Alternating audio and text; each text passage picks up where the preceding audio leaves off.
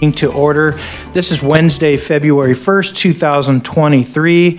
I do want to announce that we did have originally planned a closed session item, but it has been rescheduled to February 15th, 2023. So we did not meet in closed session earlier this evening. And I do want to say we did receive one email regarding our closed session, so that was received. And we'll carry that into our future closed session at a future meeting on the 15th of February. So with that being said, Madam Clerk, if you would call our regular meeting, call roll for our regular meeting, please. Councilmember Dinez. Here. Councilmember Estrada. Here. Councilmember Sobek. Mayor Pro Tem Carwin. Yes. And Mayor Zimmerman. I'm here. Thank you very much. I know that Pastor Rocky Stone is here with us. He's with Sandals Church. Rocky, if you don't mind coming to the podium and helping us with some words of inspiration to help set the tone for tonight's meeting. Wonderful. Thank you for having me here. It's always a pleasure to get to spend an evening with you guys every couple months. I was talking with Mayor Zimmerman earlier, 10 minutes ago. I've had the opportunity to live in many different cities and states throughout my military career, and just have been so impressed with the city of Menifee. Just constantly reminded as I look at the different places that I've lived of what a great experience my family, my children, our church have here. Just a blessing to be in this community and to be a part of it.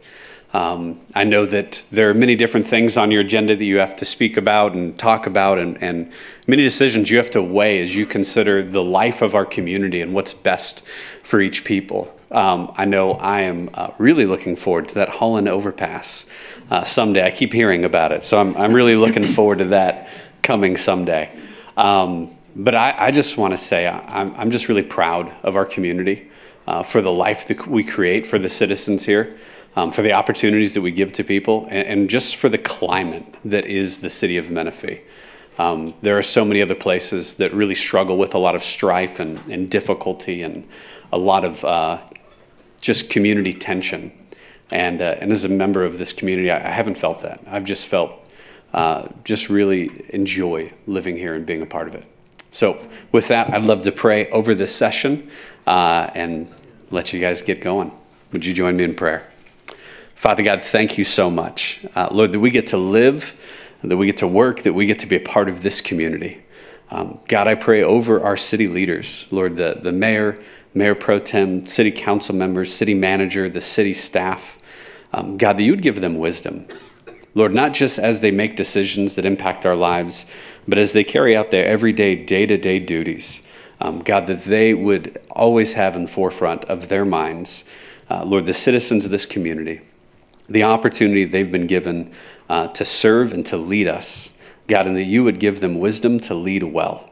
God, would you bless their efforts and their work? God, would you be with them as they make decisions and have conversations? And God, would you go before them? Lord, in these negotiations and conversations as they deal with vendors and different projects and many things that are coming up in our city. God, would you give them favor? Would you give our community favor? God, and would you allow Menifee to continue to flourish and be a great, safe place for families, for people to live? Lord, we pray this in Jesus' name.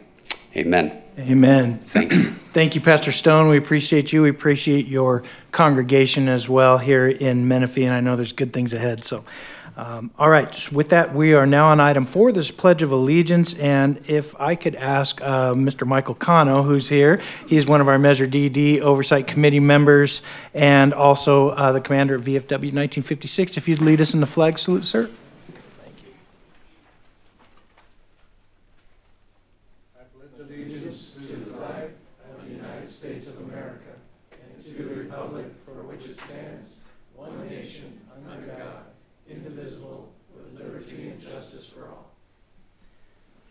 Right. Thank you, Mr. Cano. We are now on item 5 of presentations. Our first presentation is the City of Menifee app.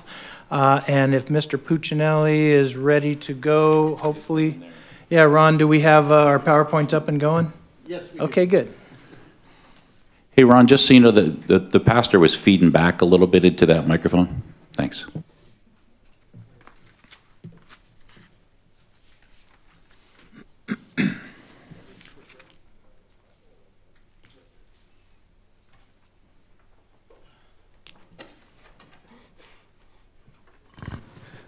Thank you, Mayor and City Council. Forgive me for being a little bit frazzled right now. We just had a major hiccup that we finally got everything back. So staff, all your presentations are good. We're good for tonight.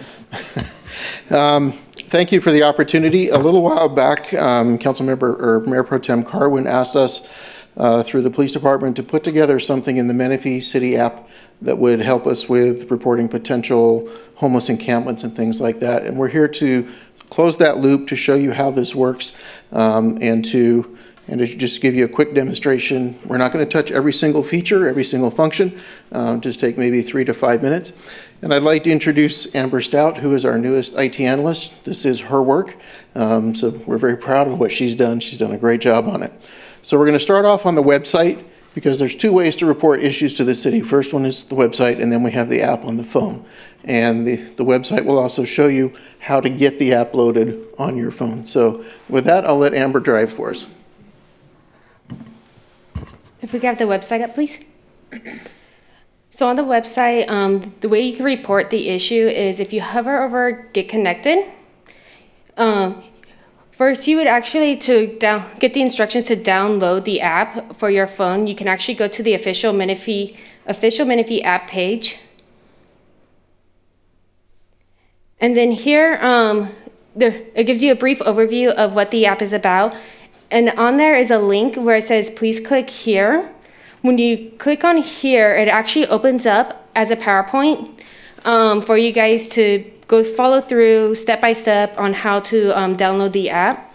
If we go back to the website and however Get Connected again, you can actually click on Report an Issue.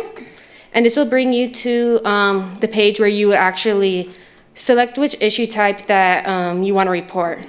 So for Councilmember Carwin, we actually added 3 new subtypes, which would be law enforcement, homeless encampment, and we actually redid our code enforcement subtype to make it easier to use and more user-friendly.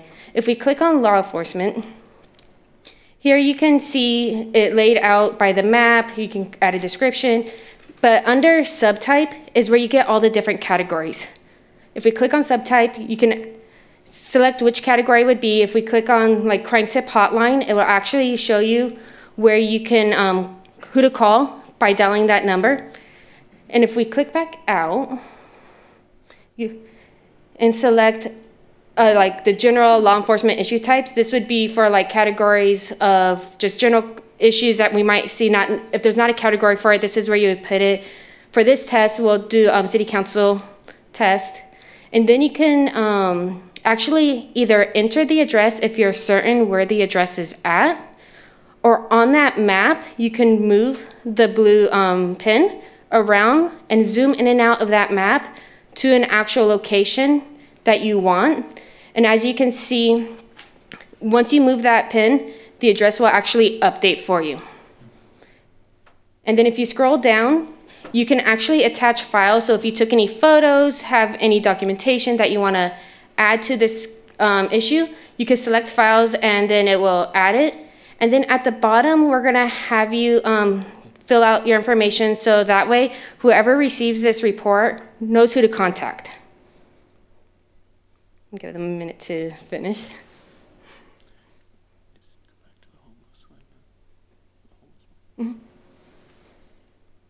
So once you submit the report, you'll actually get a notification just informing you about how your case was submitted. And then from there, we're actually going to go back to actually viewing the homeless. So under homeless encampment, we actually added 1 category as an issue type. If we could click on subtype for the possible encampment. So what this will do is when they select all these subtypes, it will actually, when you submit the report, we'll send it back to the designated staff that are in charge of these issues, as well as the department, so that way they know who to send it out. For example, for homeless encampment, this will actually be going to our code enforcement team. So then they could send out an officer to look at what's going on in these areas. And then we're gonna view it from the app portion. So while we're doing the magic switch here of plug and unplug, we're trying to make this as easy for our residents to contact us and let us know what's going on. There's been a lot of other minor cleanup and wording changes and things like that, making sure we have the correct staff listed. So this app is ready to roll now, and will be available. So we'd like to now switch and show you on the screens, and for the people watching at home, the actual phone app of how you would go through and do this. And there's a really cool thing where Amber was showing you like the crime tip line. You can actually just dial that by hitting that button there. So, can I just ask you real quick before you move on, where does the homeless encampment report go? Who receives that? That goes to our police department. It starts with our code enforcement, and they will route it to either the homeless liaison officer or anybody else that they deem as appropriate to that.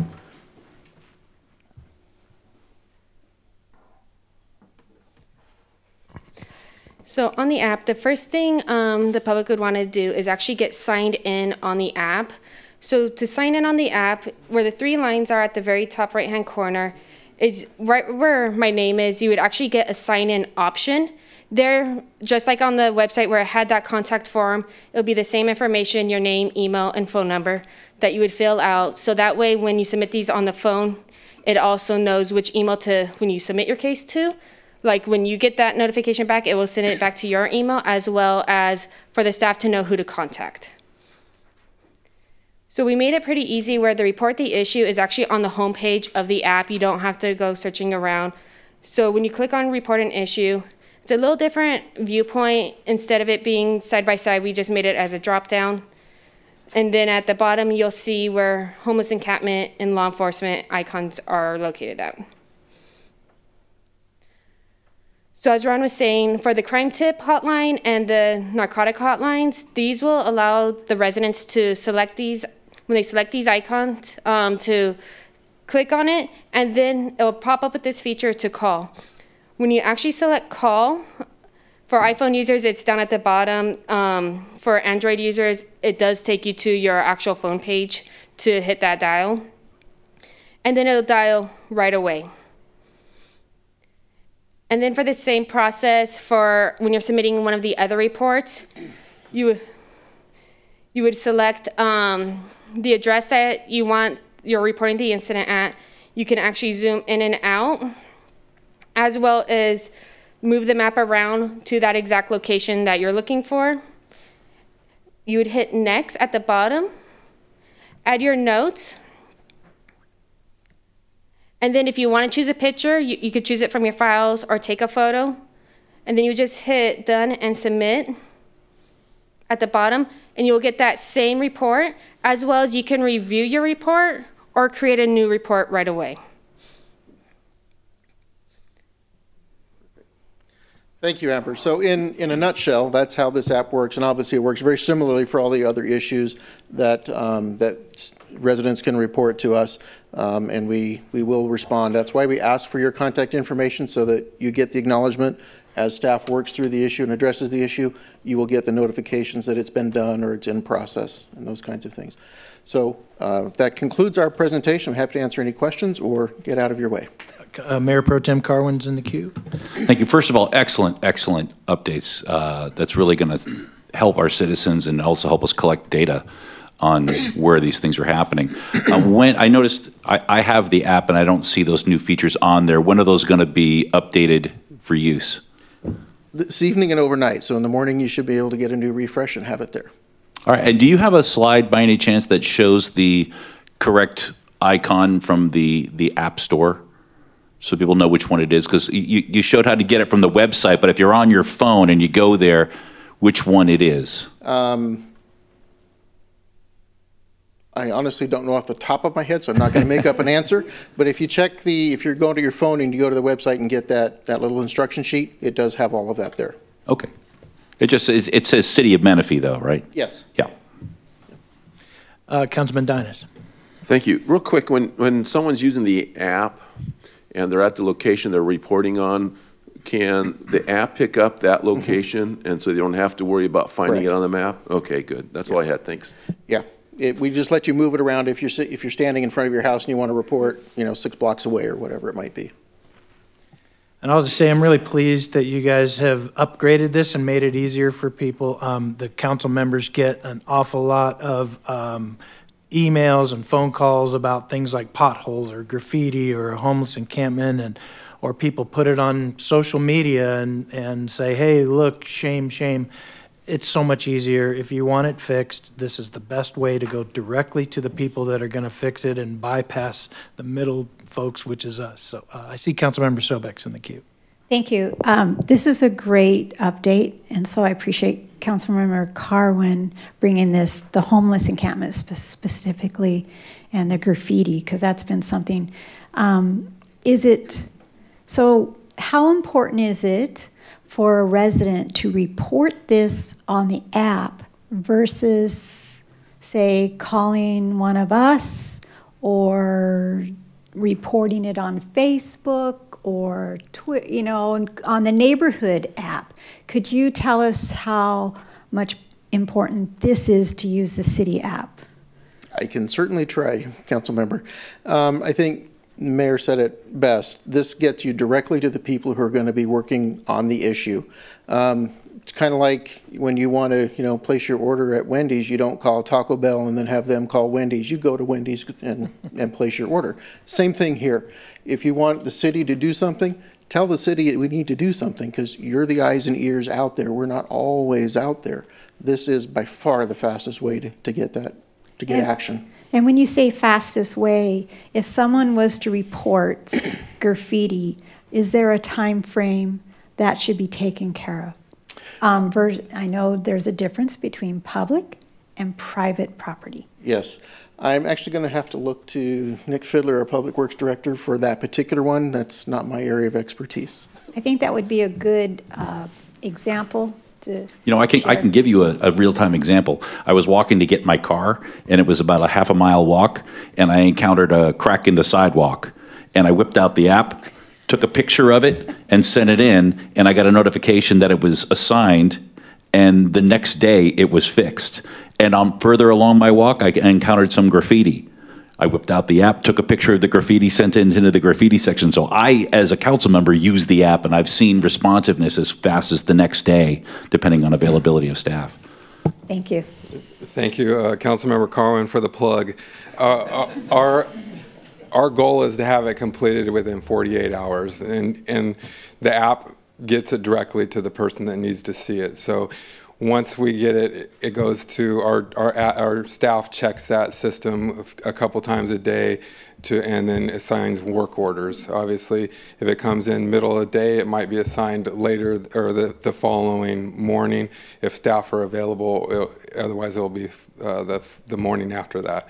So we do try to do within a 48-hour window. However, we have staffing levels and priority work projects that might extend it out a little bit. Because if we're out in the middle of doing a major repair on a roadway, I don't want to pull staff off to do graffiti. So we have to look at priorities of projects. So, but graffiti, public property versus private. So private property is separate. That's handled through the code enforcement. So our Public Works is responsible for anything within the public right-of-way. So if it's on curbs, gutters, some of our landscape walls, which are the block sound walls around the perimeters of developments, and then anything that's outside of public right-of-way is turned over to code enforcement. They notify that property owner, and then the property owner has a certain time to make those repairs. Okay, thank you. We appreciate the presentation, and hopefully it gets used by everybody. All right. We're going to go ahead and move on now to our next item. This is 5.2, Menifee Police Department Quarterly Update, and I believe our interim chief, Carr, is here to provide us our quarterly update. Welcome, sir. Thank you, Mayor. Good evening, Council. Let's see. Where's the...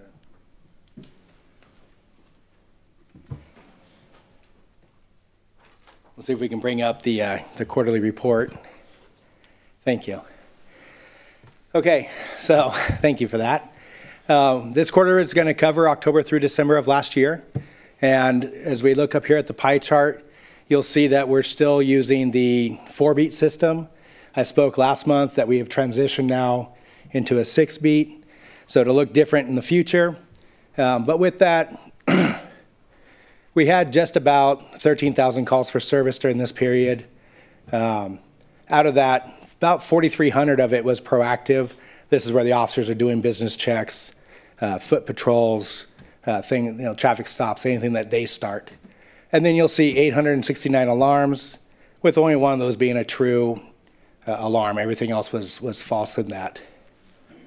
But out of that alarm, you'll see there was a 10% reduction from the prior quarter. I'm going to... Was that alarm residential or business? The one alarm? Hang on, let's see. I don't have that breakdown. I will let you know. Yeah, I'm not sure if it was a residential or business, so I'll get you that answer. But again, we were down 10% over the prior quarter, so I will attribute to that to our letters that went out and getting some of the compliance from businesses and residents in fixing their alarm systems. So we're hoping that these letters will have a bigger impact as the quarters go on, and reminding people just be responsible with your alarm systems. Next, you're going to see our response times during that period. Our key performance, we're still aiming for that 6-minute priority 1 response, that 15-minute for 2s and 35s for 3s. You'll notice that there were some adjustments here with the 2s and 3s being a quicker response time, while our 1s were slightly up. However, I do want to point out that during this period of time, we did take in 2,200 calls for service more than the prior quarter. So a little bit busier, probably due to the holidays. You're covering Thanksgiving, Christmas, family events, things of that nature. And then we get into our arrests. You'll see here 135 felony arrests, 119 misdemeanor arrests, with our biggest standouts being those parole probation violations and then DUI alcohol violations. Again, this is where we ask the community. There's plenty of rideshare opportunities out there. Please use those instead of getting behind the wheel.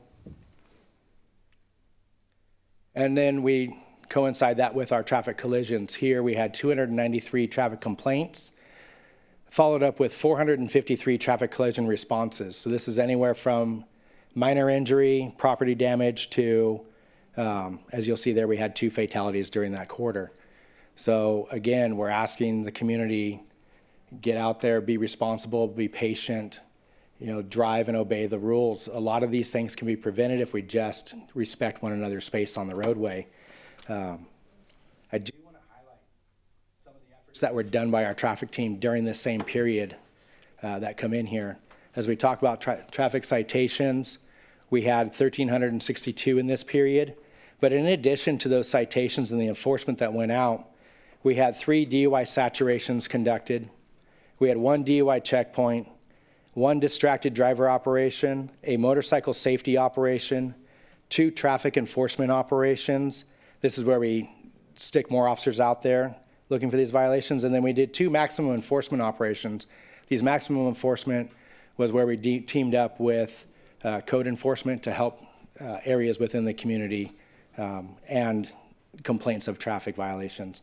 In addition to all that, we were pushing out our education pieces. So there were 9 social media releases covering various topics during the quarter, and then 14 media releases regarding traffic outside of our traffic collisions. So we are doing everything we can to push information out to the community, asking for your cooperation, asking you to be patient and respectful of others on the roadway, in addition to the enforcement efforts. Next, you'll see here the crimes against person. With our 2 biggest ones being aggravated assault and simple assault. These are directly related to domestic violence and an amount of child abuse.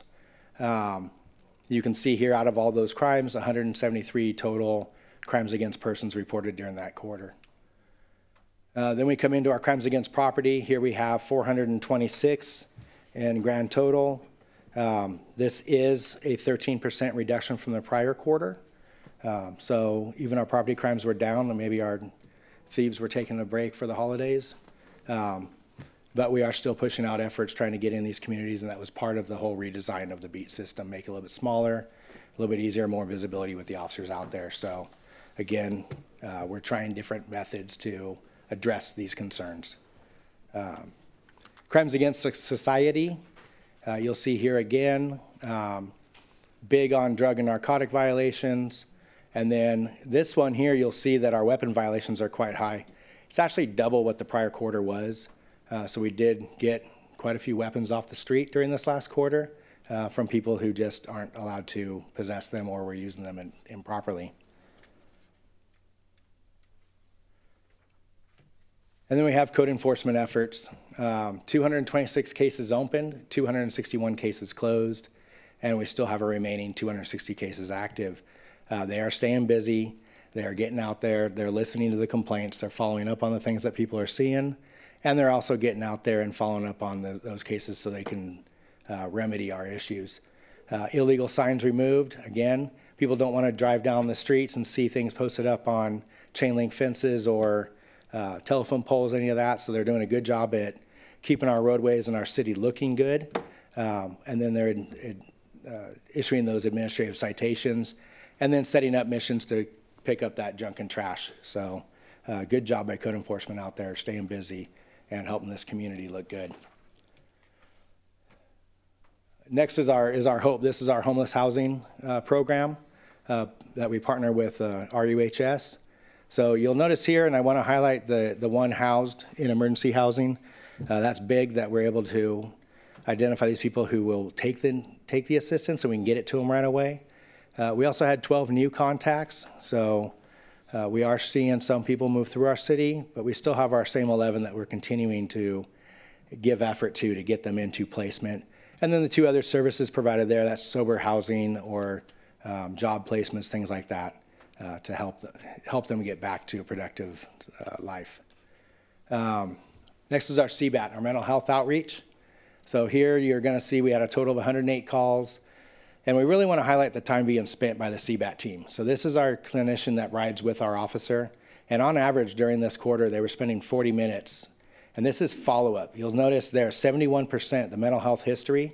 These are people who have been contacted by us, either a 5150 or had an encounter that we believed was on the verge of a mental crisis, and they do follow-up to see what kind of treatment, what kind of things we can give to the family for resources. So it's good to see that we're spending a lot of time addressing people who are in need and getting back to them, not just dealing with the new. And then we had a 13% dealing with the homeless, trying to get them that mental health assistance that's needed, get them off the streets. And with that concludes my report. Do you have any questions I can answer for you? All right, Chief, thank you. I do have a quick question. Will you remind us or update us regarding the new law regarding care court and the ability to, with behavioral health, to compel some of those folks that are having mental issues to be able to compel them to accept the help? Has it taken effect? Is that in process yet? So the compelling is a questionable point on whether you want to compel someone to it. And really our angle on it right now is while you could get a court to compel it, we'd rather go with the efforts of compliance and use these clinicians. So I don't know that we're going to go down the angle of compelling someone unless there's a violent need or something that's egregious to the community safety as it was intended. All right, thanks for the update. Councilmember Sobek. Thank you, Mayor. I do have one question, and thank you for your report. On crimes against person, you mentioned that domestic violence is one of the highest crimes that we're seeing in this area, in the city. And you had mentioned that you do media releases that you had done for traffic citation. Will you consider doing any kind of media releases for domestic violence to let people know how they can get help before it gets to that point? Do we have anything like that? We do have resource links on our webpage. We also make sure that when we contact these victims that we're providing them with several different resource documents, making phone calls for them. We have an agreement with the Riverside County DA's office for victim advocacy. We also work with the Family Justice Center, who will be notified every time that we obtain an emergency protective order. They will reach back out to the victim as well. So we do try to push out as much information as we can. And then obviously we have like Domestic Violence Awareness Month, we're really hyping up on it, but all year long we do keep our resource page up and then have conversations with these people as we come across them. Okay, because preventive is probably the best thing that we can do. Absolutely. Okay, thank you. And Councilmember Estrada? How are you doing, Mr. Carr? Excellent, sir. How are you? Thank you for your service. Thank you. I've had a lot of conversations with residents in my district about Quail Valley, and they would like to see a bigger presence there with regards to code enforcement. They see and they feel that the community there could use a little bit more attention. Can you speak a little bit to maybe the challenges of Quail Valley and how you handle Quail Valley specifically? Specifically, we have spread our code enforcement officers. They will take different caseloads. They will take different areas just out of an ease of tracking what they have going on. So we do have code enforcement working out there. Again, we're trying to work through education and compliance rather than punitive actions, right? So it is more community engagement, it's more discussion, and then looking for opportunities to find assistance for them. You'll notice during that last quarter, we did team up with code enforcement. We went out there with our traffic officers, and we were dealing with a lot of the traffic complaints that we've received from your community, in addition to assisting code enforcement with removing illegally parked vehicles, trash dumping, things like that. So that's what I'm talking about with the missions is we're looking for areas within our community to assist everyone that comes in. And, 46.5 square miles, we're working with all the communities, but we attend those monthly meetings up at the Moose Lodge, and we do listen to what's coming in, and then we try and make an action plan to work with them. So if you are hearing from community members that they don't feel they're getting the service, have them reach out to our code enforcement supervisor, or reach out to myself, and we'll have those communications. Okay, thank you. All right, thank you. Any other questions, comments? All right, Chief Carr, thanks so much. We appreciate it. Please pass on to the team that we hear compliments about our police department all the time. And so thank you, and thank your team for everything they do. So. Well, thank you. We're grateful, and believe me, they all understand the support we have from you. So thank you very much. All right, thank you, Chief. All right, and now we have Chief Olson for our 5.3 Fire Department quarterly update. Welcome, sir. Good evening, Mayor and Council. Your quarterly update for November, October, and December. And I've also thrown in some year-end 2022 stats on a slide. So this is for the quarter, and this breaks down all calls that were run within the city. Notice I highlighted some along the bottom there. So 2,698 medical calls for service. We had 5 residential structure fires, 179 excuse me, traffic collisions, 3,338 calls for the quarter. And then some other statistics, we averaged a 4.7 minute response time, which is good. We're trying to stay under that 5-minute bar. For our assistance to the city of Canyon Lake, we went in 11 times, and Canyon Lake Fire Department assisted the city of Menifee 4 times. And then for our cooperative fire protection, we went outside the city 339 times and received assistance 168 times. For our fire marshal's office, this breakdown in the column shows what their work performance was by month, and then the last column with the totals is the year-end total. So I'll go through those. The total reviews conducted was 951 for the year, and total inspections conducted was 4,148. And then for our performance measures, our plan review turnaround time, we're trying to stay under that 10-day mark. Our second fire safety specialist started in November, so you can start to see that number trend down towards what we're working on. And we're hopeful that that'll be successful once she's fully trained and independent and on her own. For our inspection turnaround goal, we're meeting the mark at a 2-day turnaround.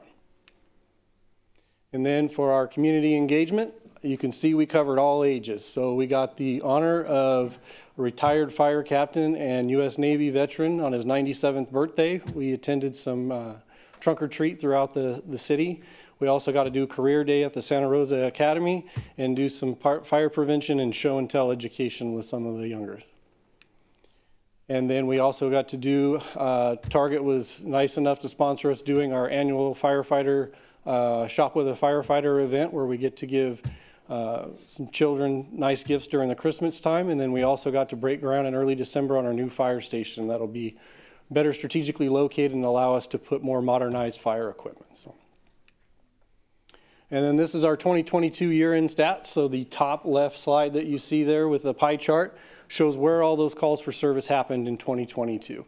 One of the things to note on there with that better strategic location of Station 5, it'll better serve both Quail Valley and AMR and kind of help out citywide with that overall call volume. And then the right-hand side on the top there breaks down all the calls for service by categories. And then in the bottom left shows run report for each of the apparatus within the city and the calls that they actually ran. So small sample size for us with our new medic squad, but you can see on there it did have an impact. It already took in 1,228 calls for the year. Starting at September 5th is when we put that into service. And you'll notice it's also starting to drop those numbers down. So for the medic patrol, it was up over 4,100 calls the previous year. It's now down. And another thing to note on there, if you look at the response time in the middle, is at 4.8. We were at 5.1 for 2021. So we're starting to see our response times drop down.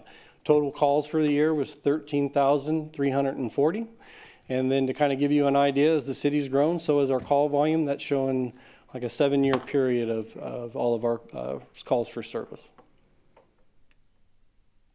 There's that 5,000-foot view that shows all the calls for within the city for 2022. Blue are medical. The orangish brown color would be public service assist calls, and then the red would be fire, and then miscellaneous call categories within there.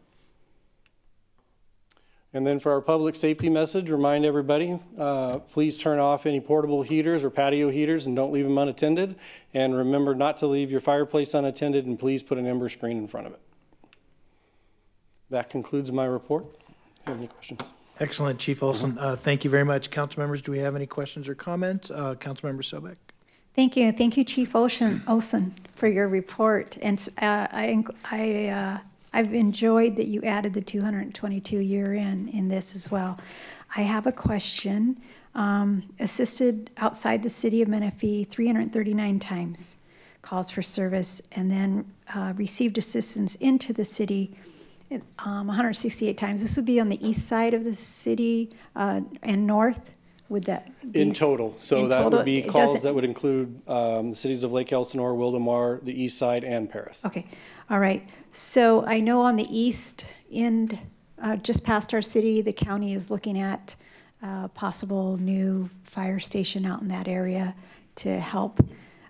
Is there any update on that? In site selection, I've had a couple of sites thrown my way to look at and give my opinion on, and it's everything along the Scott Road corridor from just outside the city limit from Leon all the way across Highway 79 where it turns into Washington. So they're still looking at that and trying to evaluate what's the best site and what's affordable. Okay. But it is actively being searched for. Okay, because we're seeing more and more numbers as the population increases in the county area. Our engines going out into that area. And I'm impressed that you've been able to keep the response time down under 5 minutes. So thank you. And thank you to your firefighters. Thank you. Anybody else? All right, hearing none. Thank you, Chief. As I mentioned to Chief Carr, please pass on our gratitude and appreciation to your team. Will do. Doing a great job. All right. Let's go to item 6 now on our agenda. This is agenda approval or modifications. And Madam Clerk, I think we do have an item to reschedule, right? Can you update us on that? Yes, staff is requesting to continue 10.16, and that's the city manager's annual performance report. Okay, so for 2022. All right, so that was in our consent agenda. We're going to remove that. And so, council members, can I get an approval for the agenda as modified? If you're in favor, please say aye. Aye. Aye. Opposed? Hearing none, our agenda is approved for tonight. Let's now move to item 7. This is public comments on non-agenda items. This is the time for members of the public to address the council about items that are not listed on the agenda. The Brown Act limits the council's ability to respond to those comments on non-agendized matters at the time the comments are made. Each speaker will be limited to 3 minutes on any single item. Madam Clerk, do we have any public comments on non-agenda items? Do you have any speaker slips over there? I do. We have Robert LaFond. Okay.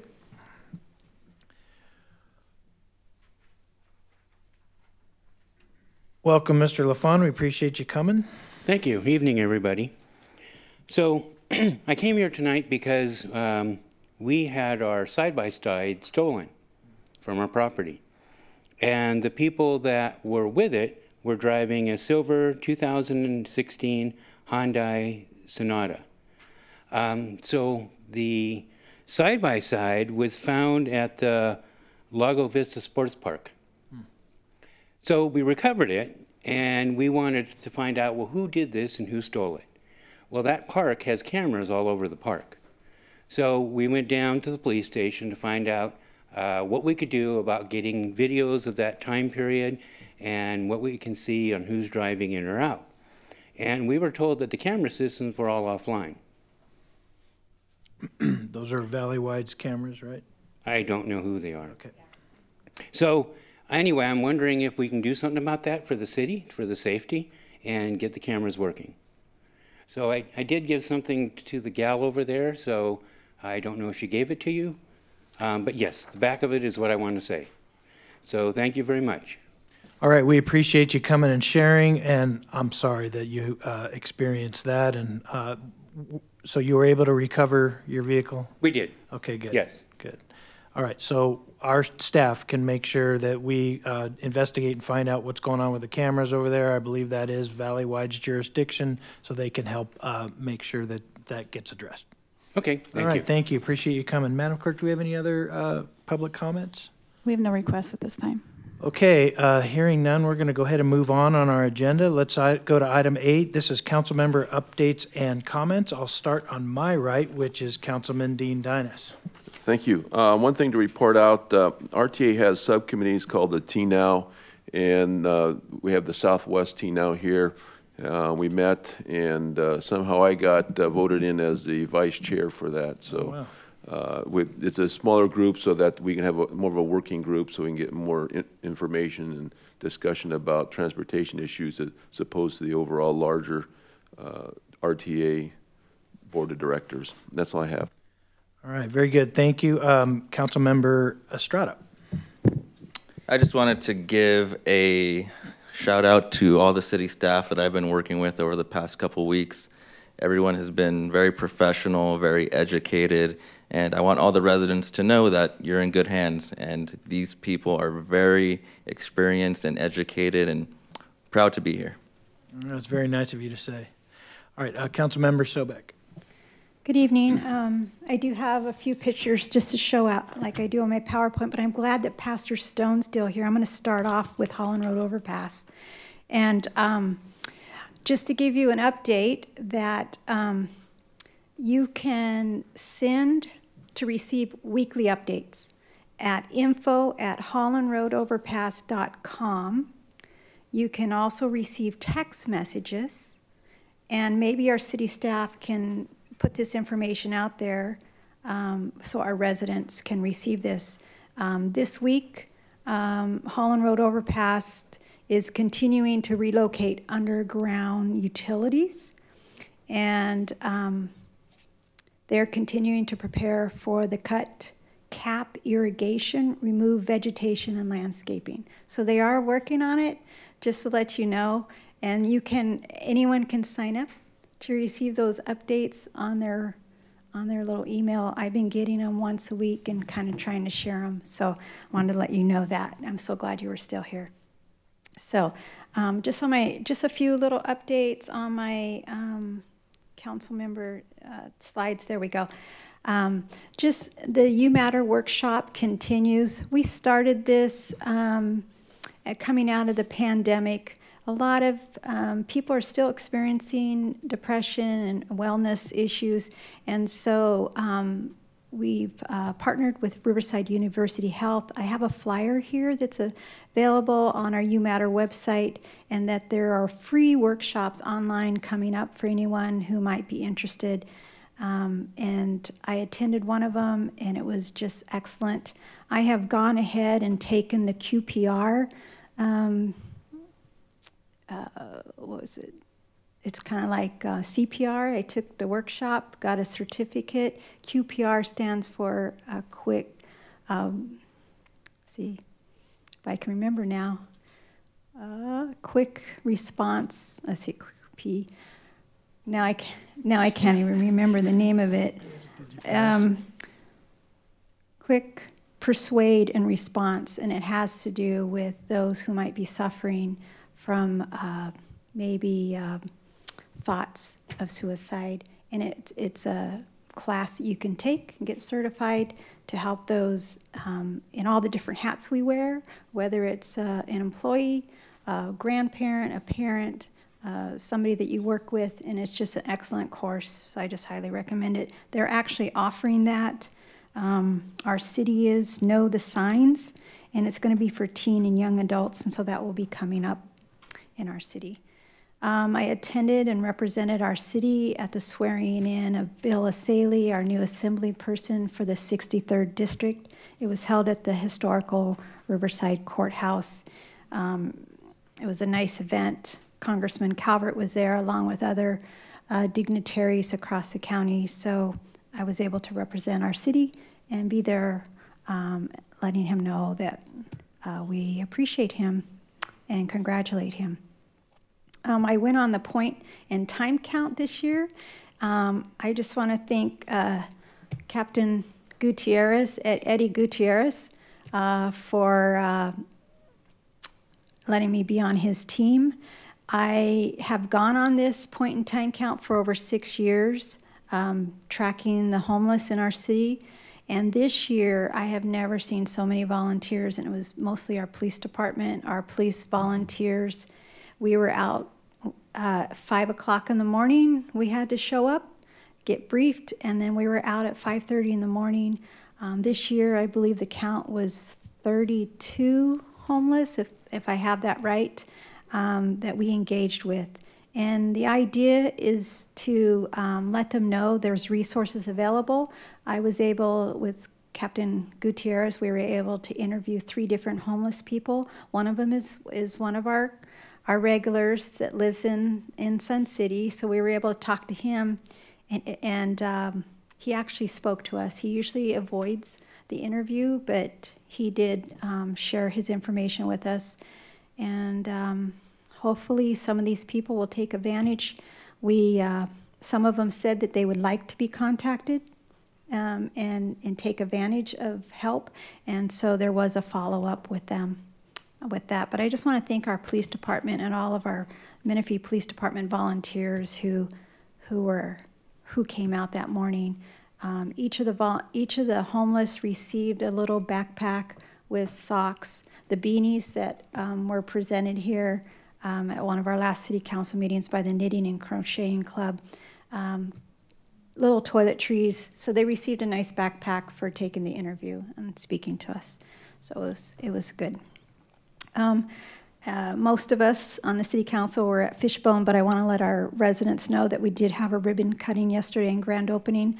And what's impressive about Fishbone is that Joe and Andrea Powell are local residents.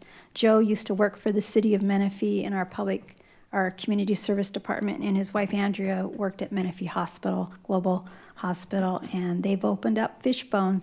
And I didn't get to try it yesterday. I'm looking to go back with my husband, but they said it's like a New Orleans flavor. So try it out if you like that type of fish.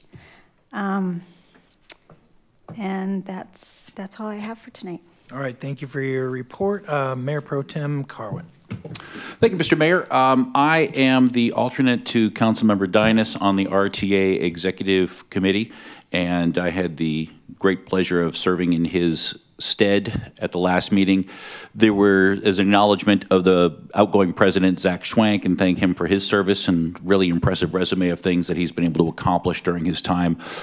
They discussed some public outreach that's going to be happening for route adjustments, and they're going to be doing pop-up opportunities to talk to people about ridership and what the needs are, and maybe moving some of the routes around to make it a more efficient process. And then they were talking about some purchasing of some new vehicles to add to the fleet to make it a more efficient fleet and cover more ground. So that was a good meeting. I was glad I got to attend it. The mayor and I are the city council representatives on the Economic Development Ad Hoc Committee. And we met on Monday, had an opportunity to discuss some hotel interest for new hotels that are maybe interested in coming to the city of Menifee, and the great success and some applications under our menu grant for restaurants looking to come to town and need some assistance getting started.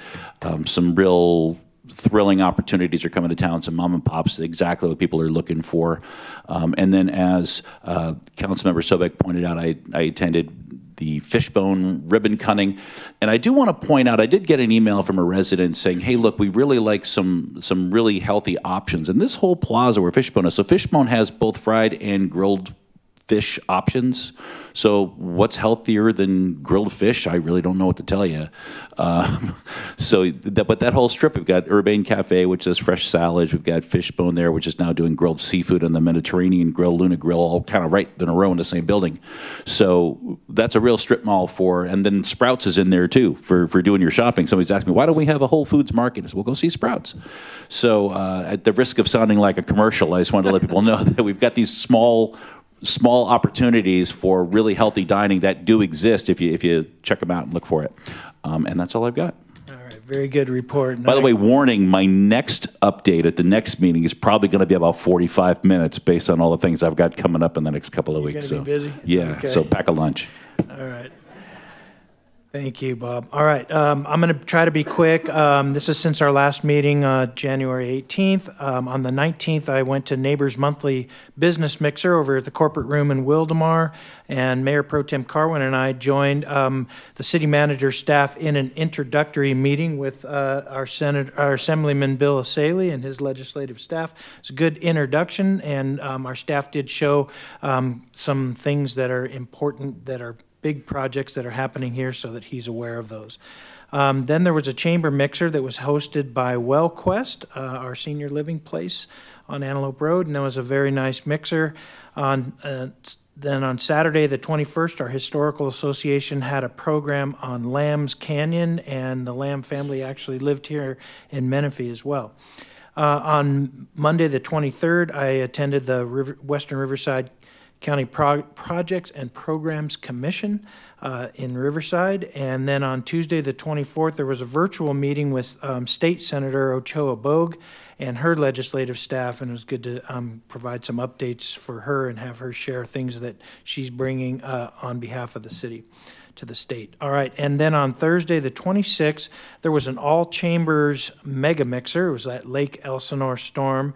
It was very well attended. A great opportunity for our Menifee businesses to connect with some of the other businesses in the Southwest Riverside County area, and also a lot of elected officials were there from our surrounding cities.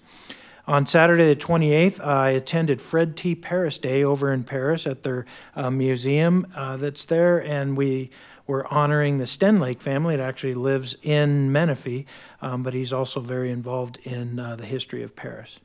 On Monday the 30th, Mayor Pro Tem Carwin and I had our Economic Development Subcommittee meeting, as was mentioned, and then yesterday was I attended the Fishbone grand opening, and it was great to welcome them. And as I had mentioned at the meeting, I was proud to be able to bring a mom and pop type restaurant, locally owned. It's not a drive-through fast food chain. It's a nicer upscale place. So I wanted to give some kudos to our economic development team for helping bring some of those things that our members of the residents of this city have been asking for. So. And then finally, I wanted to announce, council members, I'm not going to be here the next couple of days.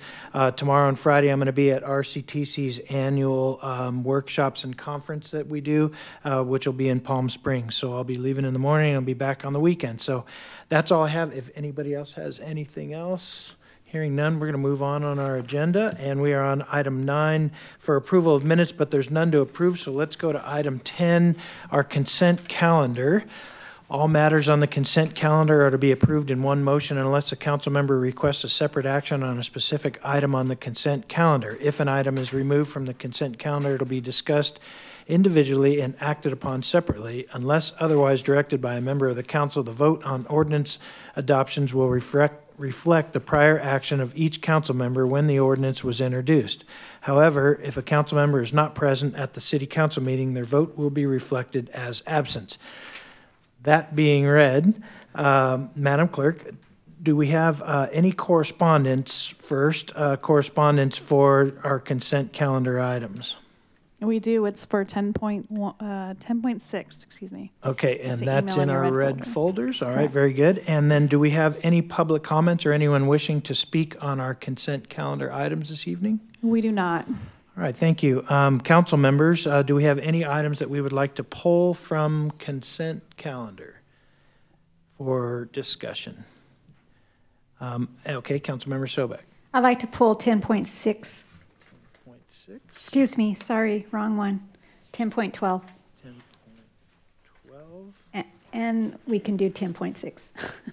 And you want to pull 10.6? Yeah, we'll go ahead. Okay. All right, and Councilman Estrada? Mr. Mayor, I'd like to pull 10.7, please. Okay, 10.7. And Mayor Pro Tem Carwin? 10.5, please. 10.5, you got it. And I'm going to pull item 10.14. And if there's no others, can I get a motion to approve the balance, please? I'll motion to approve the balance with a continuation of 10.16. Very good, Second. thank you. All right, we have a motion and a second, so what we'll do is wait for the clerk to pull that up. I think I'm...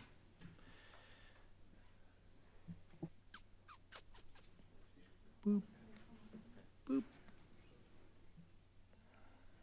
We just moved to a verbal. All right, so we're going to do a voice vote. Madam Clerk, would you go ahead and call roll on this? Absolutely. So I think the motion was by Councilman Dinas. Dinas and seconded by Councilmember Sobek. Councilmember Dinas. Aye. Councilmember Estrada. Aye. Councilmember Sobek. Aye. Mayor Pro Tem Carwin. Aye. And Mayor Zimmerman. Aye, thank you. So that passes unanimously, and so we will now take our first pulled item, which is item 10.5. Councilmember Carwin, what's your pleasure, sir? I'd like a staff report, please. Okay. Welcome, Ms. Gonzalez. Streamlined. Can we please pull it up? So 10.5 is the approval and purchase and sale agreement for the acquisition of real property. Background, Menifee's growing extremely fast. So therefore, we've had a lack of public facilities, as we all are very aware. There's limited opportunities for facilities. Staff has been working since 2020 on trying to identify potential space within the city. The current substation that is located at Cherry Hills Plaza is relatively small, just around 2,000 square feet. And the current lease for the existing substation has remaining 5 years on it. To better serve our community, the facility that is before you tonight to acquire is proposed to house a larger municipal substation utilizing a portion of the building for the following divisions: a front counter reporting, problem-oriented policing POP team, patrol, and traffic division. The remaining substation is being proposed as a business incubator. Incubators provide much needed workspace, mentorship, education, and allows businesses really to take form at the early stages of business growth. Staff would be bringing this back to City Council for future consideration as we start to delve into tenant improvements and so forth, and partnering with potential agencies to run that. In addition, staff is currently conducting a feasibility study for an incubator growth, which is required by the EDA for any future incubator grant opportunities. A little bit about the facility. Currently, it is owned by Bank of America, who has, over the time of 2020, has reduced their current facilities nationally, affecting Menifee at our current Cherry Hills Plaza. The current building right now is under 9,000 square feet. The total size is just under 50,000 square feet and currently has 30 surface parking spaces. Staff has completed multiple site visits, and we've also run comparables for the acquisition. As you can see off of the map depicted below or onto the side there, it is actually the square to the south along Cherry Hills Boulevard. Staff has negotiated for the facility well below market value. We're very excited about this opportunity to present to you, but it is 1.675, and it is just around $188 per square foot. The comparables is around $200 to about $488 per square foot. So it's quite an investment for us, opportunity-wise. Phase one has been completed and did come back clear. There are some minor things when it comes to asbestos, which is completely expected when you look at facilities of its length of being around from the 1960s. It's very common to encounter that. So really for staff, it adds an additional layer, and we went through it, believe it or not, when we built the Fire Station 7, very, very common. Staff is also estimating about $500,000 for tenant improvements of the facility, to include but not limited to demolition, furniture and fixtures, ADA restrooms that are required, flooring, and then some IT improvements for the facility. The aggregate cost of the acquisition, including closing costs, broker fees, appraisals, and the tenant improvements, is $2.215. So the fiscal impact for the acquisition is $2.215, and again, that includes the acquisition closing costs and tenant improvements. And then funding for the acquisition is being recommended as part of use of our ARP funds. And again, according to our revenue council, it would be utilizing Fund 301, which is our grant fund. Just as a precursor, ongoing maintenance costs, including but not limited to utilities, janitorial services, the alarm service, building maintenance and repairs, will be incorporated as part of our ongoing operational costs that are included in our respective budget cycles, which is very common to our existing facility for our substation at the plaza. So with that, you said make it streamlined, so hopefully this is fast enough, sir. But staff's recommendation, again, is to approve the acquisition not to exceed 1.675 for the facility, approve the city manager's designation to execute any agreements related to titles, fees, insurance, formal bonding, appraisal not to exceed $40,000, and then approve the CIP budget of $500,000 for any necessary improvements for the facility, and then make a budget amendment resolution appropriating the $2.215 in expenditures and revenues, utilizing the ARP funds towards the purchase and acquisition. Any questions? Yes, nice job. What is the breakdown on the ARP funds? How much are we using in ARP funds towards this? I'm going to ask our Deputy Finance Director, Margarita Cornejo, who has a great snapshot on the utilization of those funds.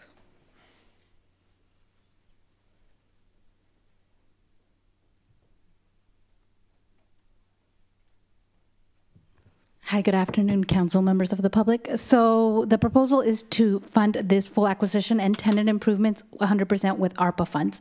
The use of those funds is meant to be used through December of 2024. So we do still have some time, but we are getting closer to the deadline for that. And really, those funds are one-time funding that we're getting. So the opportunity to use it for things like these and one-time expenses really aligns with that. Following, if the approval of this acquisition is done today, the balance on the ARPA grant funds allocated to the city would be around $2.5 million. So that would include the tenant improvements and everything like that. The 2.2 entire cost of this, the 2.215 entire cost of this project would be covered by the ARPA funds? Yes, that is correct. Excellent. That's what I needed to know. Any other thoughts or comments, council members? Do you want to move to approve, please? Move to approve. Thank you. I'll second.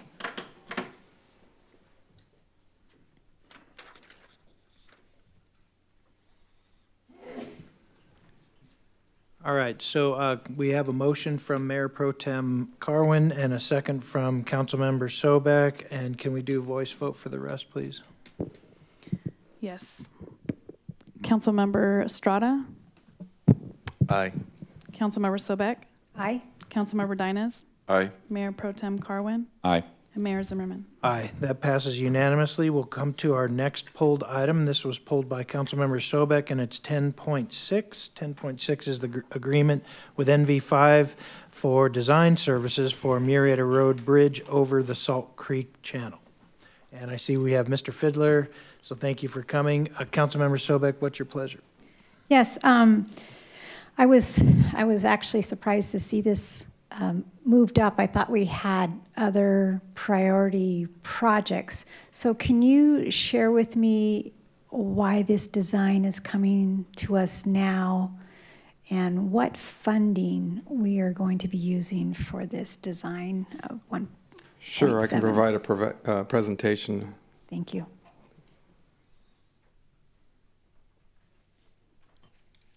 Thank you. Honorable Mayor, council members, as you're aware, the Murrieta Road Bridge over Salt Creek project is part of the capital improvement program, which was adopted this July or last June, implemented July of 2022. So it is a project in the CIP that we moved forward and the council has approved as part of the priority of the capital improvement program. Some of the background, the Murrieta Road Bridge over the Salt Creek, obviously located on Murrieta between Park and Park City Avenue and Camino del Sol Norte. The project is, or the current roadway is 2 lanes. The project will expand it to 4 lanes. As you're aware, there's a significant amount of development in the northwest part of town. We also have a project in the capital improvement program to widen and extend Valley Boulevard, which will connect into Murrieta just north of Salt Creek. The project also includes pedestrian walkways, sidewalks, ADA improvements, architectural features. We're reconnecting the signalized trail, the multi-use trail with a signal, and then making drainage improvements throughout the area. The purpose and need. The project is actually funded through a road bridge benefit district, an RBBD. This is restricted use. There's only a few projects within the city limits that can actually use these funds. The Salt Creek, Murrieta Road over Salt Creek is one project, and then another project to widen along Murrieta Road between Holland and McCall. The Riverside County Flood Control District, we work with them obviously because this falls within their jurisdiction. As you're aware, that we're one of the 5th fastest growing cities in the state, but this project doesn't just serve our community. This project also serves communities around us, because as development occurs east of the city, more impervious surfaces are placed, more drainage systems are placed, and all these waters are funneled to the Salt Creek Channel. So over the years, as more development occurs, we're going to start to see more water within that channel, because that's what the design purpose was, is to funnel the flows through the city limits. So that's the second major reason why this project. First one being that we need the capacity for our roadways on Murrieta between Newport and the New Valley Road connection, and the second is to keep up with the demand for, or the additional water flows that will be coming in the future. Because of environmental reviews takes many years, this project needs to be initiated now. You guys are all aware of how long it took to get Holland Road through its process. We're currently working through the Bradley Bridge project over the Salt Creek. These are multi-year projects that take anywhere from 6 to 10 years to complete, to go through all the environmental permitting, the environmental documents, the designs, the regulatory permitting. So we need to get in front of the development and the additional water that's going to be coming through this corridor. The Valley Boulevard widening project will create an extension to Marietta Road. We will be connecting Valley Boulevard through the EMWD desalter plant that's just north of there. So that connection will lead to new developments that are occurring up in the northwest. We have approximately 1,000 new homes that are in some form of process through different mappings that are up in that area. So we will see more activity on Valley Boulevard and this section of Marietta between Valley Boulevard and Newport. Project goals is this area has been identified as an existing flood-prone area in the city in our local hazardous mitigation plan. The project would elevate the roadway above our 100-year floodplain elevation. We have localized rain events, but we're also going to expect additional flows coming from the development to the east. The project would address future traffic needs with the new development and the widening of Valley Boulevard between that intersection and Newport. And it also improves emergency access during flood events. And lastly, the project will include bicycle and pedestrian facilities. We did have two people that's proposed on this. We have MV5 and CNS engineers. This is the rankings and the fee proposals for both of those. And the final design for the budget, the design budget for the project was 1.8, so this falls in line with what was the proposal we received. And with that, I'd be happy to answer any questions. All right, thank you, Mr. Fiddler. Council members, I don't know. Yeah, so I appreciate the presentation because I was unaware that you were going to widen it as well. And I was kind of thinking, why aren't we waiting until Bradley Road Bridge is complete to see if it was going to be needed and if that would help the emergency access going in and back and forth from Sun City to Newport, east or north, south of the, streets of the city. So when you talked about the widening, how far on Marietta Road then are we going to, is that a CIP project that you mentioned too that's going to be widened? So with this project, we will be widening from basically Park City to the new Valley Boulevard intersection. And that will include 4 lanes, 2 in each direction. Right now, it's obviously 1 lane in each direction. So it'll get us additional capacity for that new connection for the Valley Boulevard. Valley Boulevard, we're looking at probably project completions somewhere in 2025 or 2026. So we will have additional traffic flows coming through that area. And what funding did you say source that we're being able to use for this? It's a Roads and Bridge Benefit District, Menifee Valley Roads and Bridge Benefit District. And is that something we had to apply for, or is that something we have an account of and we have the money sitting there? No, we collect funds through development, similar to DIF, and as part of those, if they fall within that region, they pay these fees, and these fees can only be used in our city at those 2 different locations. Okay. Those 2 different projects. All right, thank you very much for sharing that.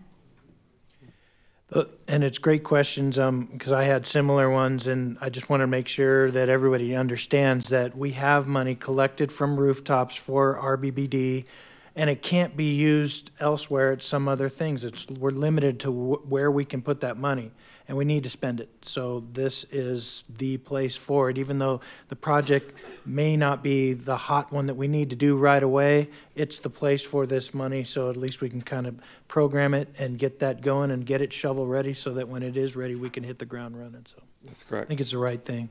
Yeah. All right, council members, any other thoughts? Can we get a motion? Yes. So I'd like to make a motion we approve 10.6. Excellent. Second. Go ahead and call roll, please. Councilmember Sobek? Aye. Mayor Pro Tem Carwin? Aye. Councilmember Dynas? Aye. Councilmember Estrada? Aye. And Mayor Zimmerman? Aye. So that passes unanimously. Our next pulled item by Councilmember Estrada was 10.7. That's the agreement with KTUNA for development of our complete streets plan. And I see Mr. Fiddler still here. So Councilman Estrada, what's your pleasure? Did you have a question or did you want to report? Yes, I had a couple questions, Mr. Fiddler. If we go to slide 4, Okay, if we can display that, the slide? please. Yeah. Do you want me to go through the presentation, or No, you just want me to jump? no, I Okay. just have a specific question about the interview scores at the bottom of slide 4. Oh, maybe, hold on, went too far. Okay, at the bottom there, we can see that KTUNA received an interview score of 83%, and then STC's traffic received a interview score of 82%, and there's a $23,000 difference there. The recommendation was to take KTUNA. Can you give me some of the backstory on maybe what's the difference between the 83% and the 82% and why that would justify paying an extra $23,000? I may have our finance help us with this, because we go through an RFQ, RFP process, and there's strict guidelines that we have to follow as part of that process, and we don't actually see the free proposals until we make a selection. So we base it off of the performance of the consultant. So the other thing we look at is we look to see if their fee proposal falls in line with what our anticipated budgets are. But I want to turn it over to Ms. Cornejo to provide a little bit more detail on the RFQ, RFP process, because they run that process. Good afternoon again. Okay, so regarding the question on RFP and an RFQ, so when it comes to professional services, and in particular professional design services, the industry standard for public agencies is to do a qualifications-based selection, in which really they, in all procurements, goods and services, what you're trying to accomplish is getting the best quality service or good. When it comes to professional services, price is obviously going to be a factor because there's a budget that you need to work in. But when it comes to the selection process in itself, in the evaluation process, what you're really focusing and zoning in is actually on the qualification. So it'll be things like the proposed team that's being put forth for a project like this, the experience that they may have, and just specific criteria that's established in the RFP solicitation in itself. An evaluation committee is put together of staff that is experienced and well-versed in that particular project, and then they're evaluated on the proposal itself. And in this instance, there's a second phase where interviews are completed. At the conclusion of that, there is an overall discussion with the selection committee on who is the recommended proposal to be brought forth.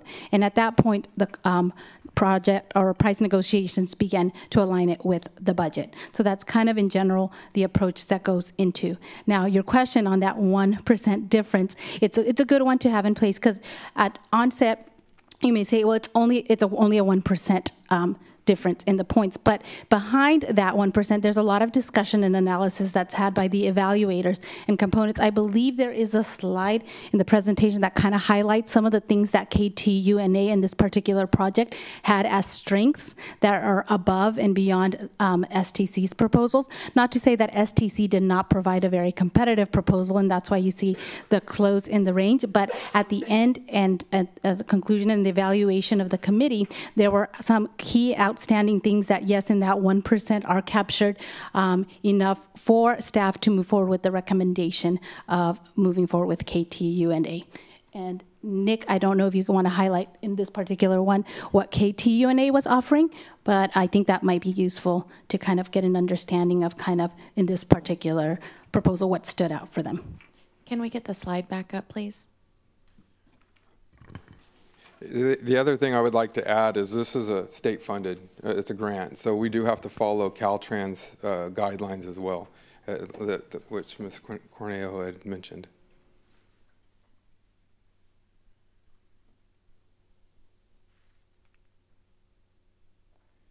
So these are some of the things that highlighted where we felt that kind of put them above and beyond what the STC had. They do have unique relationship with Riverside University Health System, so they have a greater ability to do community outreach. They did participate in our local road and safety plan, which is very critical to tying in both bike and pedestrian facilities into the plan. And then KTUA provides a comprehensive project management plan to keep the project on time. So those we felt were very high qualities as part of the selection process. And my the next thing I'd like to bring up to council is, do we think that the 1% difference is worth the squeeze for $23,000? I don't hear anybody else answering that question, but I'm okay with it. I know a lot of times when we evaluate some of those proposing, it's scored on past work, representative projects, the strength of the team that's being proposed to work on it, their familiarity with the city. I mean, there's so many different things that our evaluation team measures. It's not just money. In fact, sometimes there's closed bids where we don't have any idea who's proposing an amount. We're selecting them based on their performance. So I know this is kind of typical. And Mr. Fiddler, will you remind us, most of this money's coming from Caltrans, right? Isn't there like $221,000 towards this from Caltrans, and our share's $28,000, if I'm not right? That's correct. It is I think it's 88.47.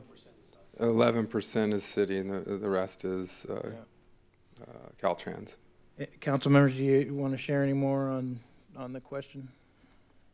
And I would just like to add, Councilman Estrada, I think that it was talked about briefly, but just to make it clear, on this process, we did go through the interview process, not we, the committee, went through the interview process prior to even seeing the actual price proposals, because they want to have an independent evaluation of the actual qualifications for the proposers without being swayed by the actual cost, because it's not cost-based, it's a mix, and we want to make sure, as Ms. Cornejo said, we want to make sure we're getting the best value with that they are providing the best service within our budget. So I just wanted to make that clarification.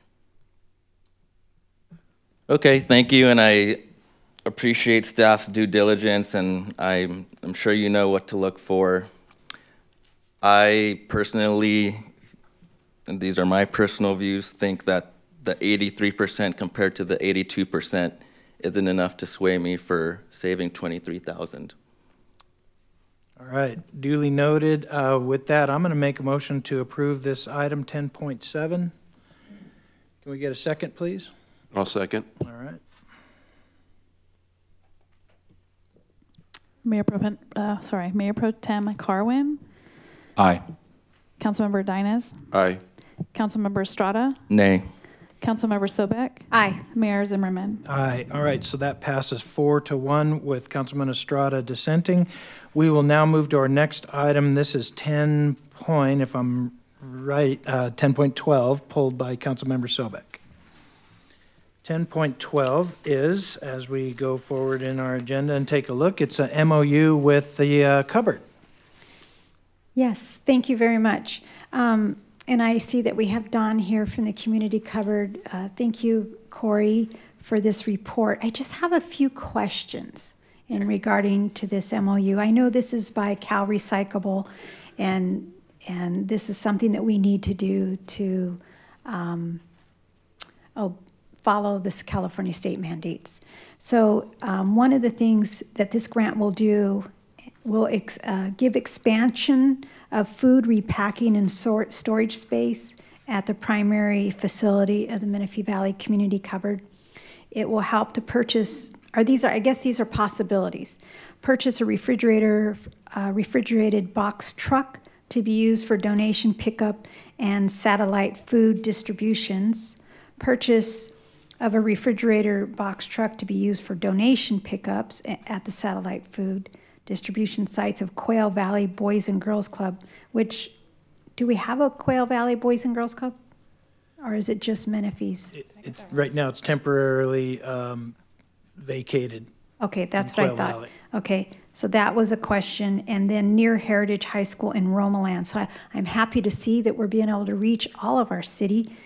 But I just want to know, does this grant, well, I guess I should ask the first question. Will you need extra employees to handle this extra equipment? And if so, does the grant cover that need for the Menifee cupboard? Yes, thank you. Good evening. So just highlighted on the presentation, but the items listed are actually approved under the grant. So they're all part of the project that we jointly submitted to the grant program for approval. So all of those items are funded based on the estimates that we provided to the to CalRecycle. So for the expanded distribution, Menifee Valley Community Cupboard has agreed to hire one driver, I believe, and I can ask Dawn to come up if she wants to elaborate on that, to operate the additional distribution truck, collection and distribution truck. Okay. And will, you know, this is just so confusing and so new.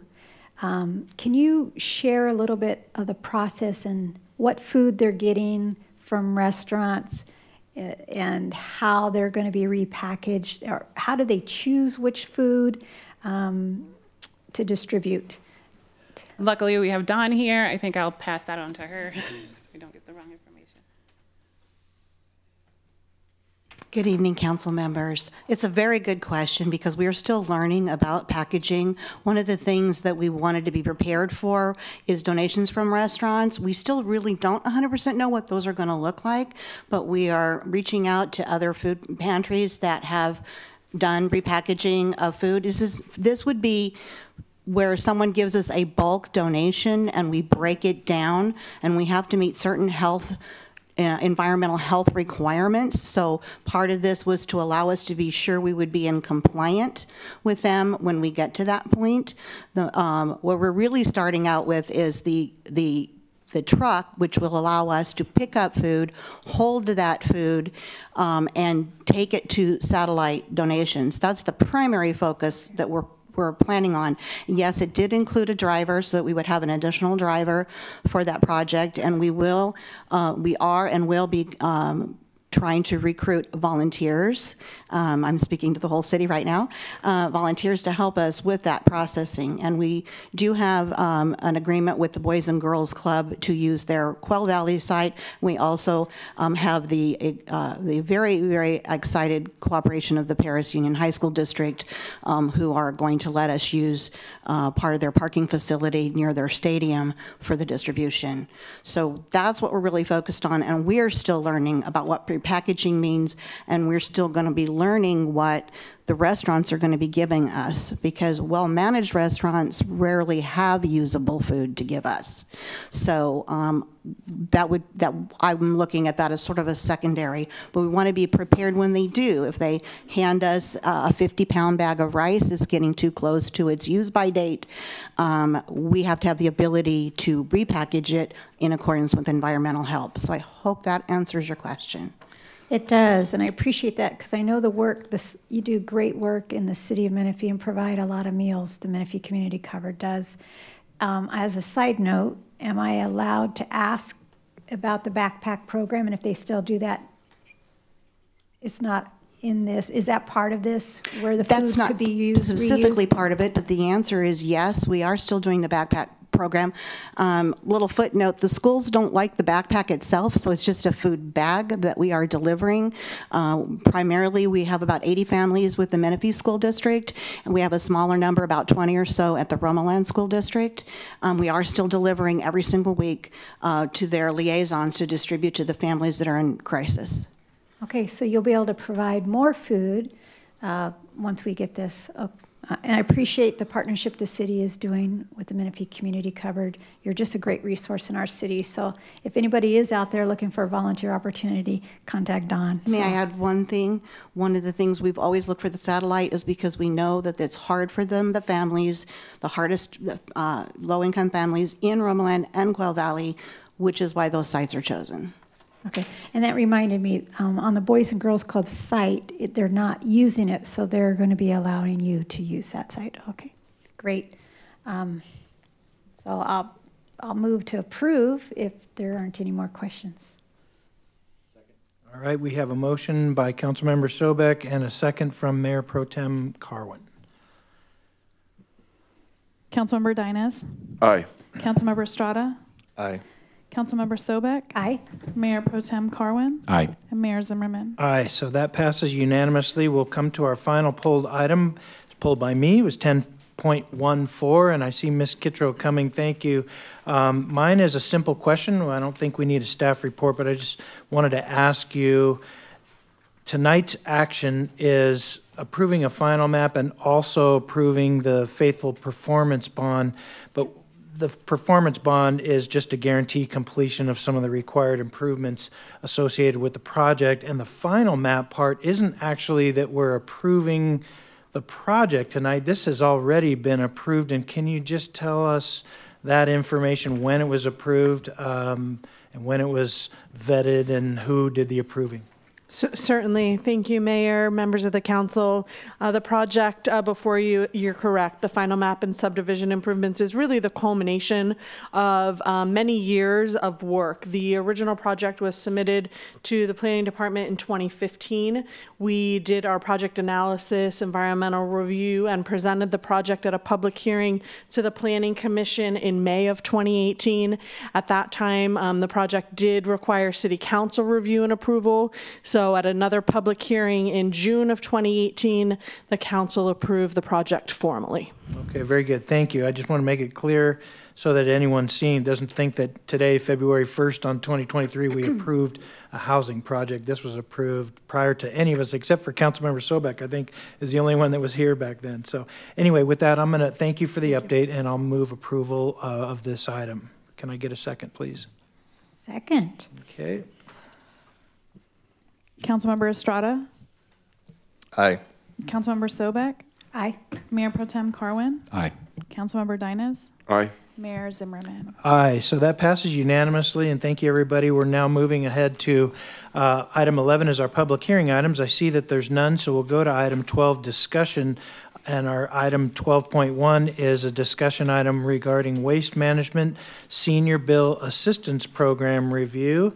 And I see Ms. Jones heading to the podium, so welcome. Good evening. We're going to do we have a presentation. Okay, there we are. Okay, so the SB 1383, as we know by now, requires residents to separate their food scraps and their yard waste, which is considered organic waste, into their green bin.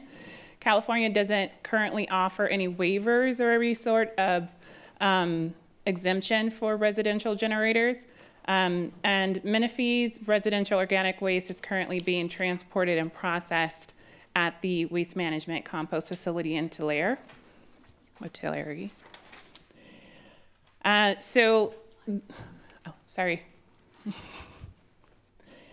This year, or last year, I should say, Waste Management agreed to phase in the cost associated with SB 1383, which is roughly $2.24 a month per customer over 3 years on accounts with 64-gallon bins, which are the smaller carts that you, smaller than the typical carts you would see in the front of a home, the 96-gallon cart.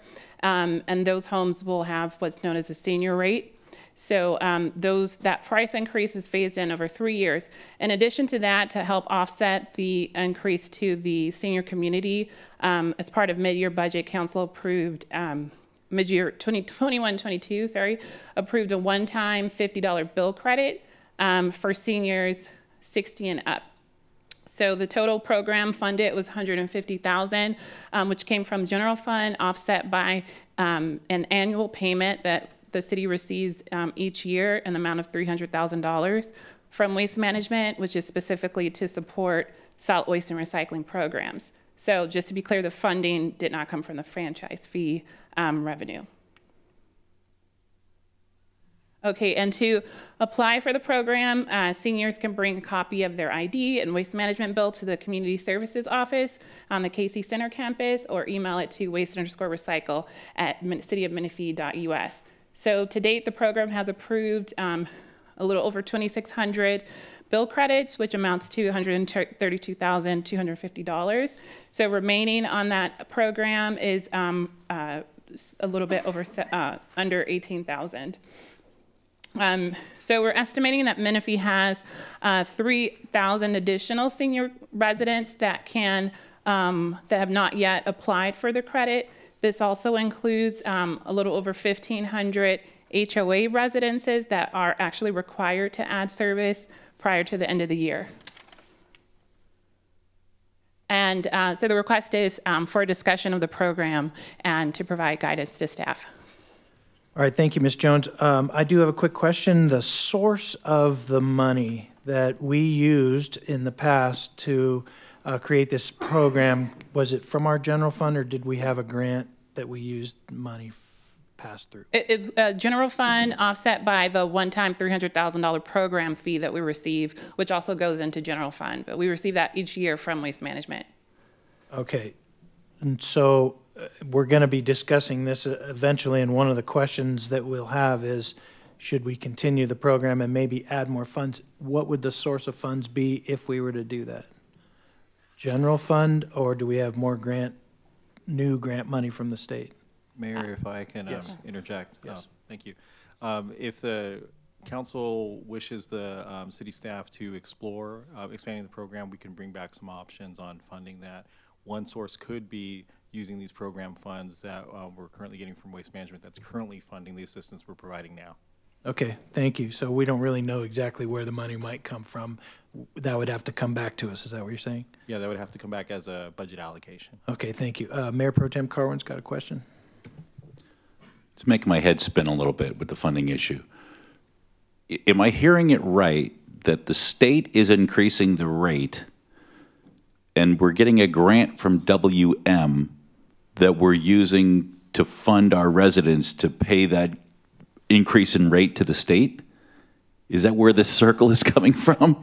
That's a good interpretation, but yes, the state has required these services to take place, which in turn raises rates on the hauler and the customer. So okay, so the grant that we approved, remind me on the language, is that a permanent credit, meaning they get the $50, or does it terminate at the end of the year if they don't use it all by the end of the year? Because my calculation, the increase is about $224 a month, which is $26 a year. If they get a $50 credit, that would cover 2 years of the increase. correct, yes, it's a one-time $50. It's one time, but it stays on there until it's utilized. It typically would be used within a month, just because, or I'm sorry, your quarterly bill. I think the rate right now is like $96, so it would probably cover half of that. But yeah, it would essentially. I think if you look at it of like what we're recovering, as far as the increase, it would be like the first 2 years. Yeah. Right. So that was my question, because the purpose of this program was to cover the increase, not somebody's full trash Right, bill. correct. So the increase is about $224 a month based on SB 1383. The credit of $50 would cover 2 years of the increase. It doesn't terminate at the end of the year, right? It stays on the bill. Okay. Maybe I don't understand the question. They get Sorry. the $50 one time. Correct. And that credit doesn't expire. No, it doesn't expire. Okay. So all right, I think we're getting, I understand now. So yeah, it covers 2 years of the increase by giving them $50. That's, okay. That's an offset. All right, thank you. But it'll be gone in a couple of months, because the $50 just gets applied to the total bill, not just the increase. Right. So we'll talk about that in more detail in the discussion section. Any other questions, council members? All right, I'm sorry, go ahead. Quick question here. You said there's an additional 3,000 residents that would qualify for this that haven't applied. Are we receiving any more applications at this time, or? It's trickled off a little bit since we initially released the program. I think this month alone, we've probably only received like 17 applications. We haven't put any posts out on social media or anything, but it's definitely trickled down as far as applications. So I guess the question, can we reach the other 3,000 somehow and see if there's interest there for the balance of the money? And then, so if we continue it, then we would just allow the residents who's already had it done once to reapply again. Is that the idea? If that's the direction of council. Okay, that's my questions I have. All right, hearing no other questions, Madam Clerk, do we have any correspondence on this item? Is that in our red folder? We do. We have Okay. one email in your red folder. Excellent, thank you. And then do we have any requests to speak tonight on this item? We do not. All right, thank you. At that point, council members, we can open it up for discussion. I kind of like the idea of just concluding the program once these funds are expended. I think that the point was to soften the blow of the increase, and I think it's done that. We've had 2,645 people served already, and we've got 355 more. And so I think I think we've done what we can, and personally, just my opinion, council members, is I think we ought to just let it run its course. So, but I'd like to hear your thoughts too. Mayor, I have a question. Art Marquez, our representative from Waste Management, had mentioned that this year our city was going to receive more grant funding from the state for this program. Do we know is it more? Have we received it? Do you know anything, Corey? I have heard of a second round of a local assistance grant, but I don't think anything has been released as far as applying for that. So I'm not totally sure what Art was referring to. Let me ask you a question. If that does come to fruition and the state suddenly has that, are you suggesting that maybe we reconsider this at that time? I think that might be a good idea. Okay, so maybe we give direction, and if you guys agree with this, to let the funds be exhausted, and should the state have something for us, you could bring it to us and we could consider having a second round. One thing that I do want to point out is that the first local assistance grant, we were unable to use those funds for incentive programs. So this would not be, that's why this came out of a general fund project, because the local assistant grant that we received originally wasn't going to allow So this. if it's not allowed, then scratch everything I just said. Right. I didn't realize that. Thank you. All right. Go ahead, Bob.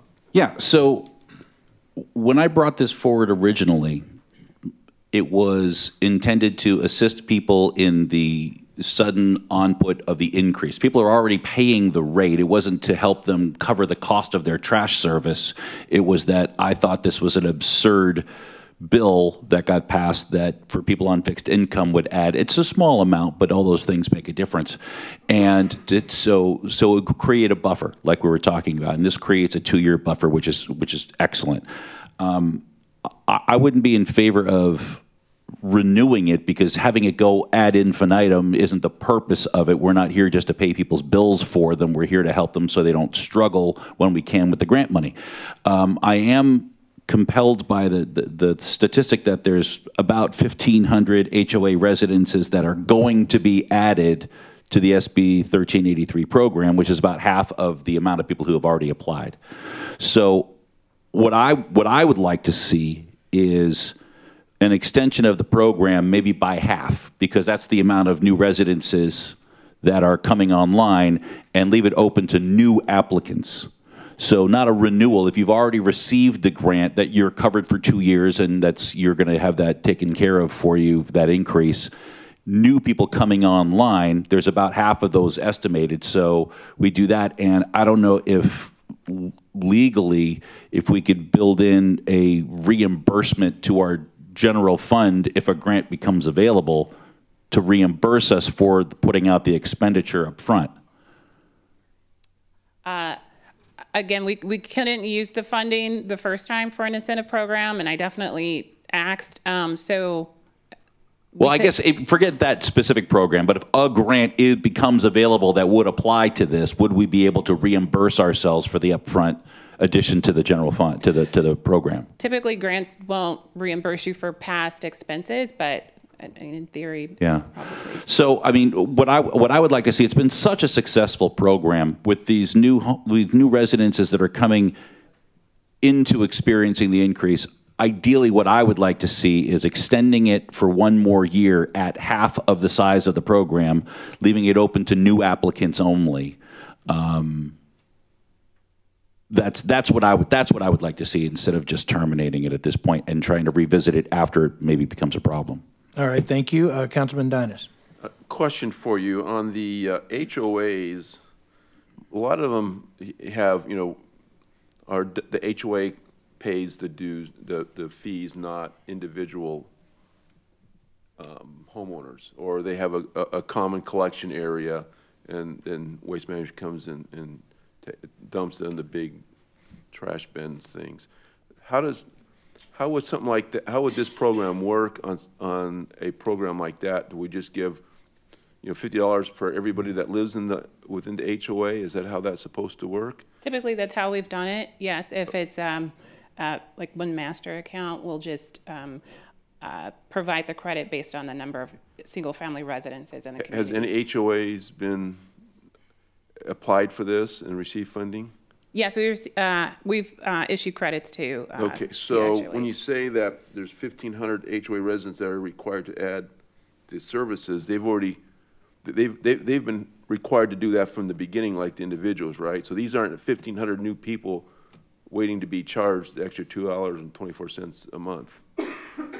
If I understand the question correctly, so the 1,500 outstanding HOA communities do not currently have services, and so that's something that we're working with Waste Management to try to reconcile, but they will need to add organic service at some point during the year based on the state mandate. So they could apply. Those would be the HOAs that haven't. They don't have green service, don't have organic service, sorry. Okay. Okay, thank you. Any more discussion, council members? At some point, we need to try to get everyone's opinion on this. Now, I have suggested that we continue until the funds are exhausted and end the program. Councilmember Carwin has suggested we extend it and add some more funds, correct?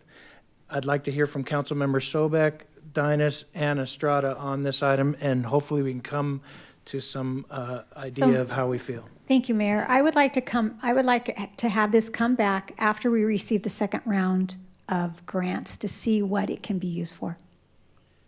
Okay, so I'm going to have got a third thing here now. Well, and it kind of goes along with your recommendation as well. Yeah, mine is to continue it until the funds are exhausted. Continue it till it's exhausted, but also look at the new opportunity, because from me talking with Waste Management, Art Marquez, I believe, and I don't want to put him on the spot, but he was really praising our city for doing this, and I believe he was thinking we were using the grant money. So I would like to get some clarification on this, because that's what I believe he assumed, is we were using the grant money. And he said of all the other cities, no one else had done this for their residents. And he was very impressed with the decision our city council made. So, Corey, did we use grant money from Waste Management to provide this program?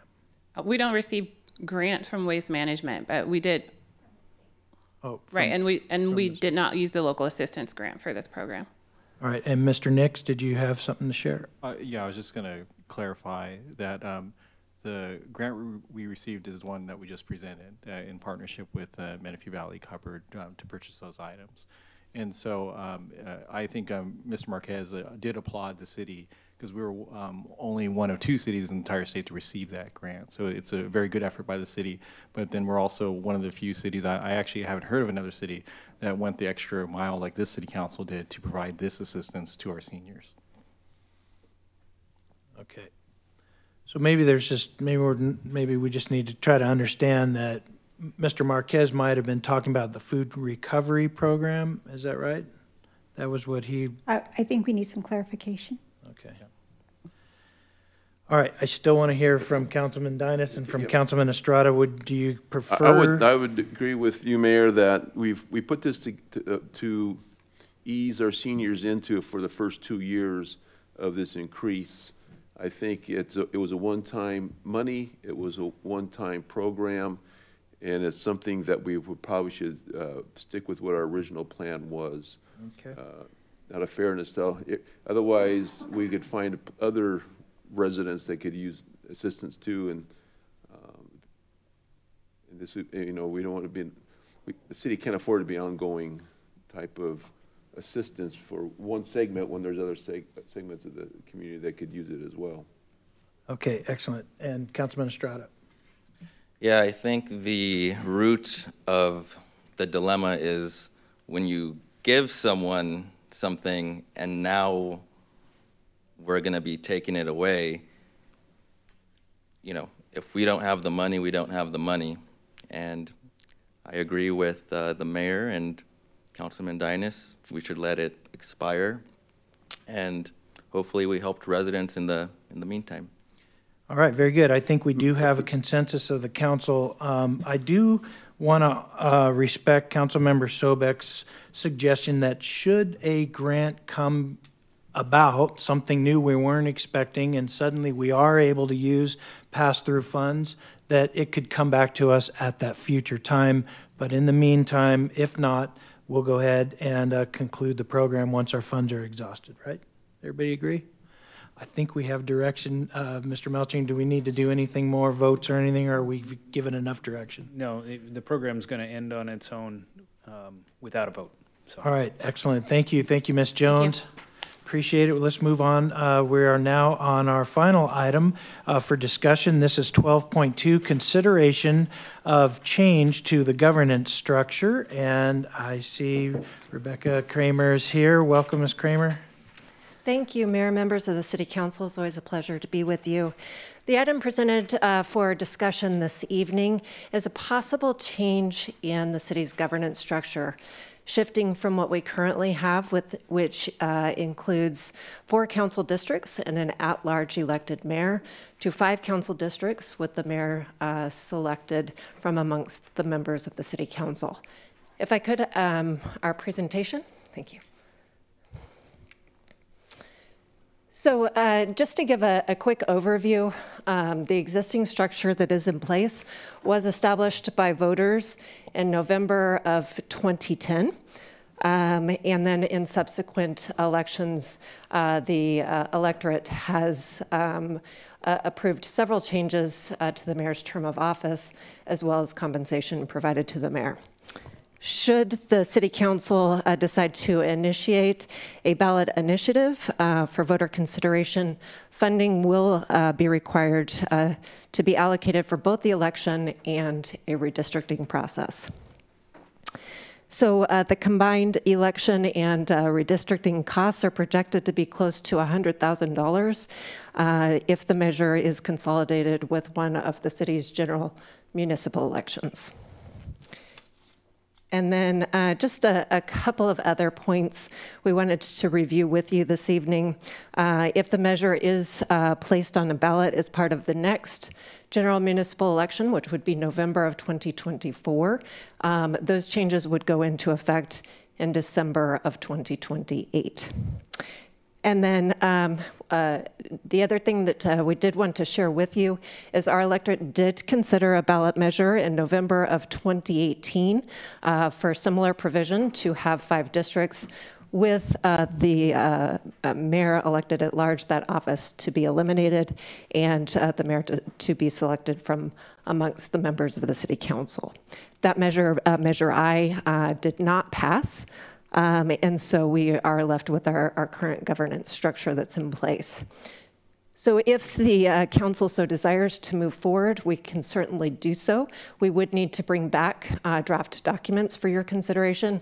We will at that time provide you with a much more detailed analysis in terms of the options that are available to you, the costs, the timeline for the election, et cetera. But we wanted to bring this forward for discussion this evening to get your input before staff moves forward with expending resources along those lines. So with that, I would certainly welcome any questions that you may have. Ms. Kramer, thank you for the introduction. And council members, questions at this time? Do we have any questions for Ms. Kramer? I don't hear any, so thank you. Madam Clerk, did we receive any correspondence on this item? Yes, in your red folder. Okay. I could just tell you were going to say that. Do we have any requests to speak on this item? I do not at this time. Okay, no public comments. All right, so with that, council members, it's open for discussion. I think that if I recall right, this was added to our agenda by Councilman Carwin and seconded by Councilmember Sobek, so I'm sure that maybe you guys both have some input, but I'm going to follow who's in the queue first, and it's Councilman. I'll be happy to allow Want to defer? All right, so Councilman ask to Carwin, go, maybe you but, can have the floor first. Thank you. I want to preface my comments by saying that my request to add this to the agenda was absolutely in no way a reflection of our current mayor. I appreciate this, what you've done in crafting the culture of our city. I think you've done an incredible job of bringing the ship to sail and setting us in the right direction. What I'm more looking forward to is down the road 10, 15, 20 years. I personally, when I go to Cal Cities and all these different places where we meet with other elected officials from cities around California, they all ask me why we have an at-large mayor, because we have a city manager. And there's a charter city concept where the mayor is the chief executive, such as in the city of Los Angeles. The city of Menifee, the mayor is not the chief executive, but making the mayor an at-large position elected by the city as a whole creates an impression that the mayor is the chief executive, and somebody who is not as, let's say, morally sound as our current mayor may take advantage of that perception in different ways. I'm concerned that once we get to a build-out population in 10 years or however long that's projected of 150 or 160,000 residents, for one person to have to campaign for the entire 49.5 square miles of 150,000 residents, we're talking about six figures. We're talking about $100,000. And if you have a contested campaign where there are 3 or 4 active candidates, you're talking about hundreds of thousands of dollars being spent to campaign for a job that's basically a volunteer position. And you have to wonder where that money is going to come from. Whereas if you are elected by a district and campaigning in a district, your focus on election is within that district. You serve the whole city, and you're concerned with the residents of the city, and you serve those residents no matter where they live within our boundary. But the campaigning, the stuff that people spend money on and take donations from and owe favors because of, potentially, is limited when you have districts, as opposed to being completely at large. And I'm concerned that we might have somebody who comes in with a huge bankroll and isn't working in the best interest of the city down the line. It would help us police that, because we would have a one-year term. If somebody's doing a great job, great, you can elect them to a second term or rotate out. It's by virtue of the fact that we've got a city manager, having an at-large mayor in 4 districts just doesn't match up. And the final point that I'll make is what that's going to do once the city becomes its full size with all the different activities and development and input, the burden just mentally and physically on the person who sits in an at-large mayor seat under those impressions is going to be immense. I mean, I bring up Neil Winter in his position. He took that upon himself, and he perished from it. I see that as something that can be very draining. And then if somebody doesn't do it to the capacity that you've been able to miraculously, are they looked down upon? It just creates this psychological burden for the person who sits in that seat that's unfair and really shouldn't be thrust upon them. You know, the public, I fear that the public was not fully educated on the role of the mayor when we had the last times where it's come on the ballot. So all of that being said, all of those are the reasons that I brought it forward. I am concerned with the duplicative nature of having just redistricted and then asking us to redo it again 3 months later seems absurd. I wish I'd thought of it sooner, but I wasn't on the city council then, before the last election. So it would have been nice, but I don't think I was able to bring it forward in that capacity. And something like this is well into the future. You know, like I said, it wouldn't be instituted until 2028. So we are forward looking, much like we talked about the Marietta Road Bridge, how we lay the groundwork now for something in the future. I don't think that $100,000 to correct what I think is an error in our government structure is a hugely burdensome fee. You know, if you hire a plumber and they do a terrible job, you've got to hire another plumber. And I think that's kind of where we're at. We hired a plumber who is not very skilled at building a government, and now we have to hire another one. But those are the reasons that I brought it up. And if the public was behind this idea, I don't think that the cost that we're talking about is something that's going to make or break the city, and it would create a benefit well into the future for the way our government. And if you look at every city around us, Marietta, Temecula, they all do it that way. We're the only ones who have the at-large mayor from all of the cities around us. And there's a reason for that they do it that way.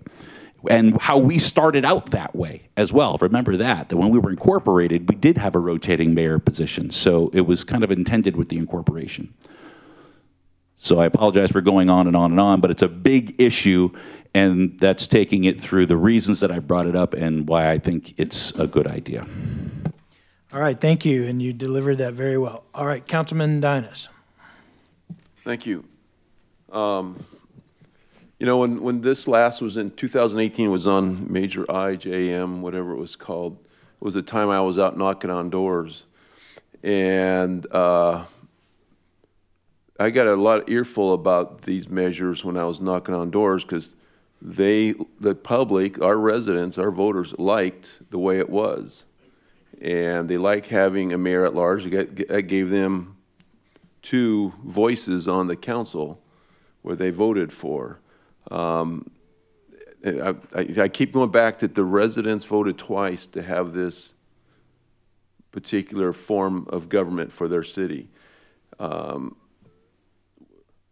Whether, you know, the part where they don't know if they, you know, understood it well enough or not. They understood it well enough to know that they know what they wanted.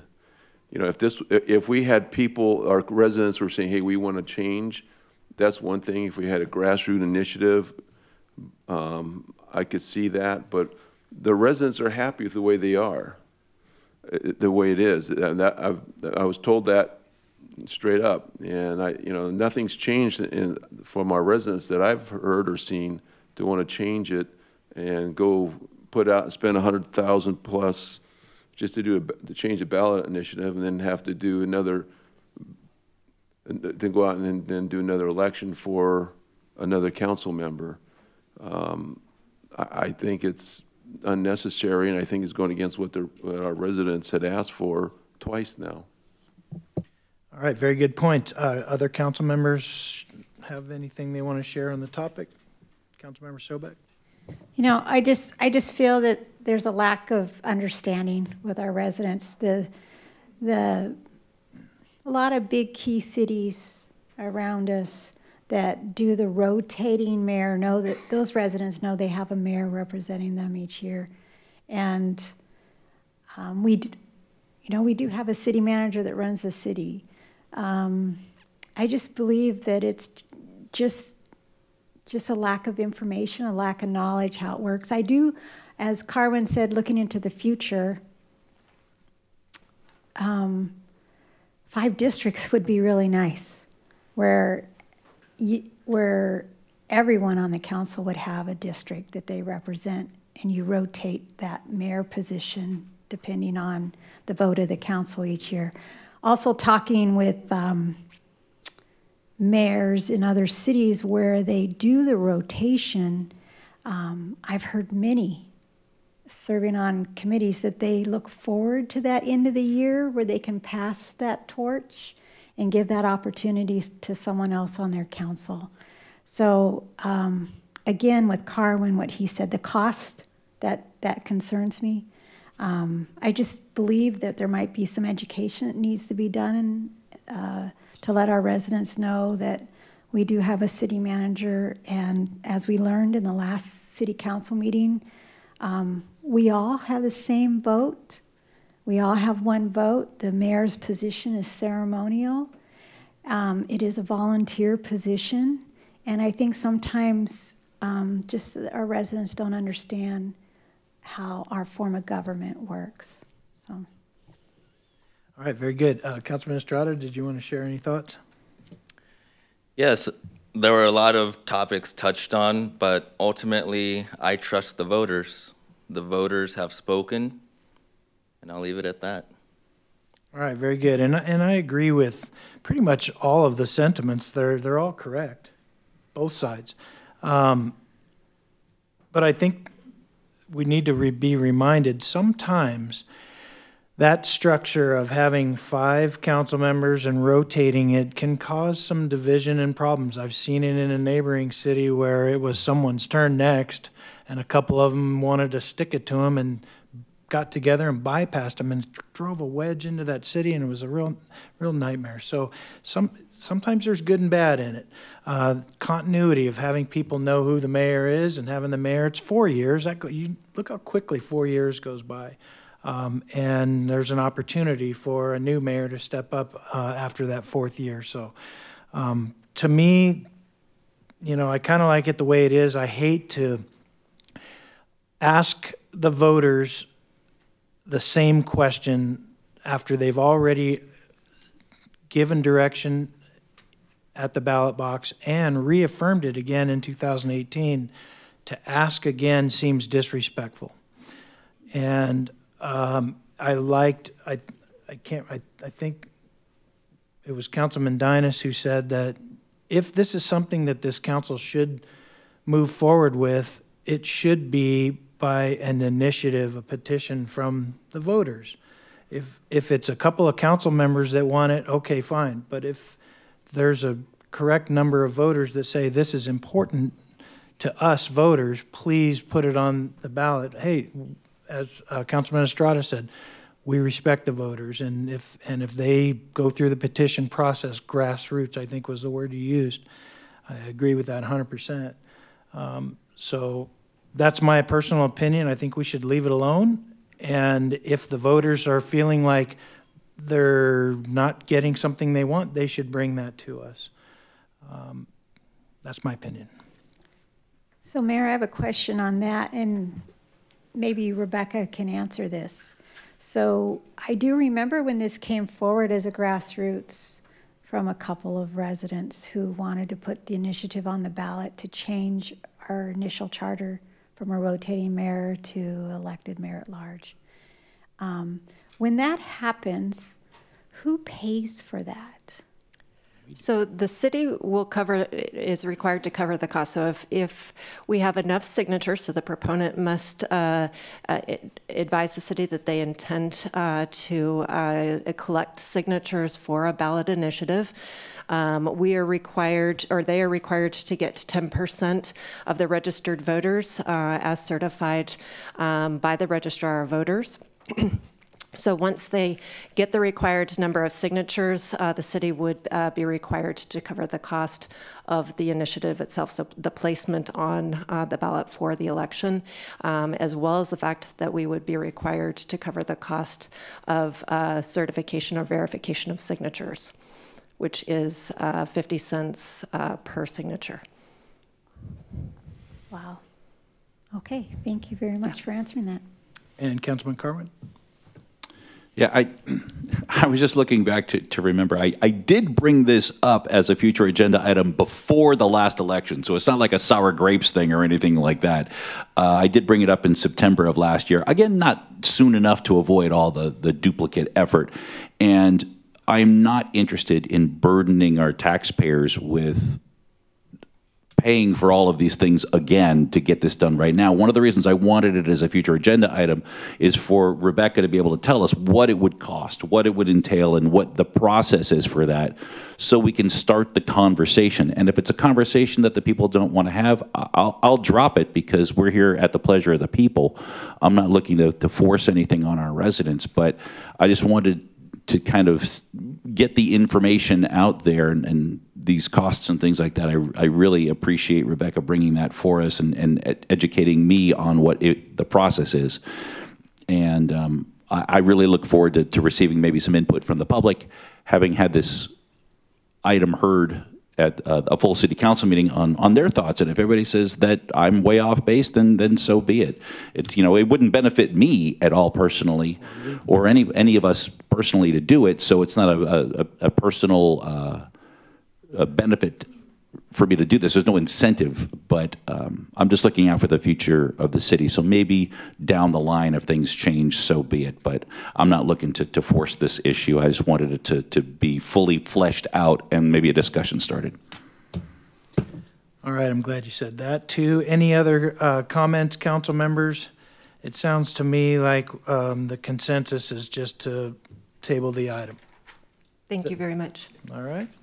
Thank you, Ms. Kramer, and thank you, council members. All right, let's move on now. We are on item 13. This is our city attorney. Do you have anything to report to us? No, Mayor. Nothing, all right. And then our assistant city manager, Ms. Clayton, do you have anything for us tonight? Good evening. No, I have nothing to report, but I would like to take this time to congratulate Jonathan Nix on his promotion to Deputy City Manager. He has served as the city's Community Services Director for the past 5 years, and interim Public Works Director while serving in that role, and a lot of other special assignments, and just want to take this time to congratulate him. I think we should give him a hand.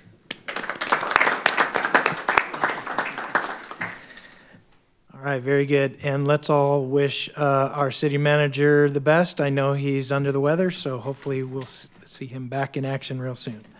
All right, and with that, I'm just going to extend it. Jonathan, did you want to share any thoughts or let us know kind of what you have in mind?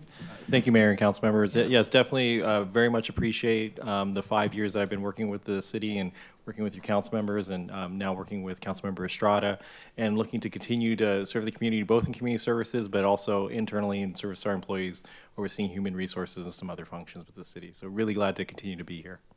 Awesome. Congratulations, Jonathan. All right, council members, we're on item 15 now, future agenda requests. Do we have anything we'd like to add to a future agenda?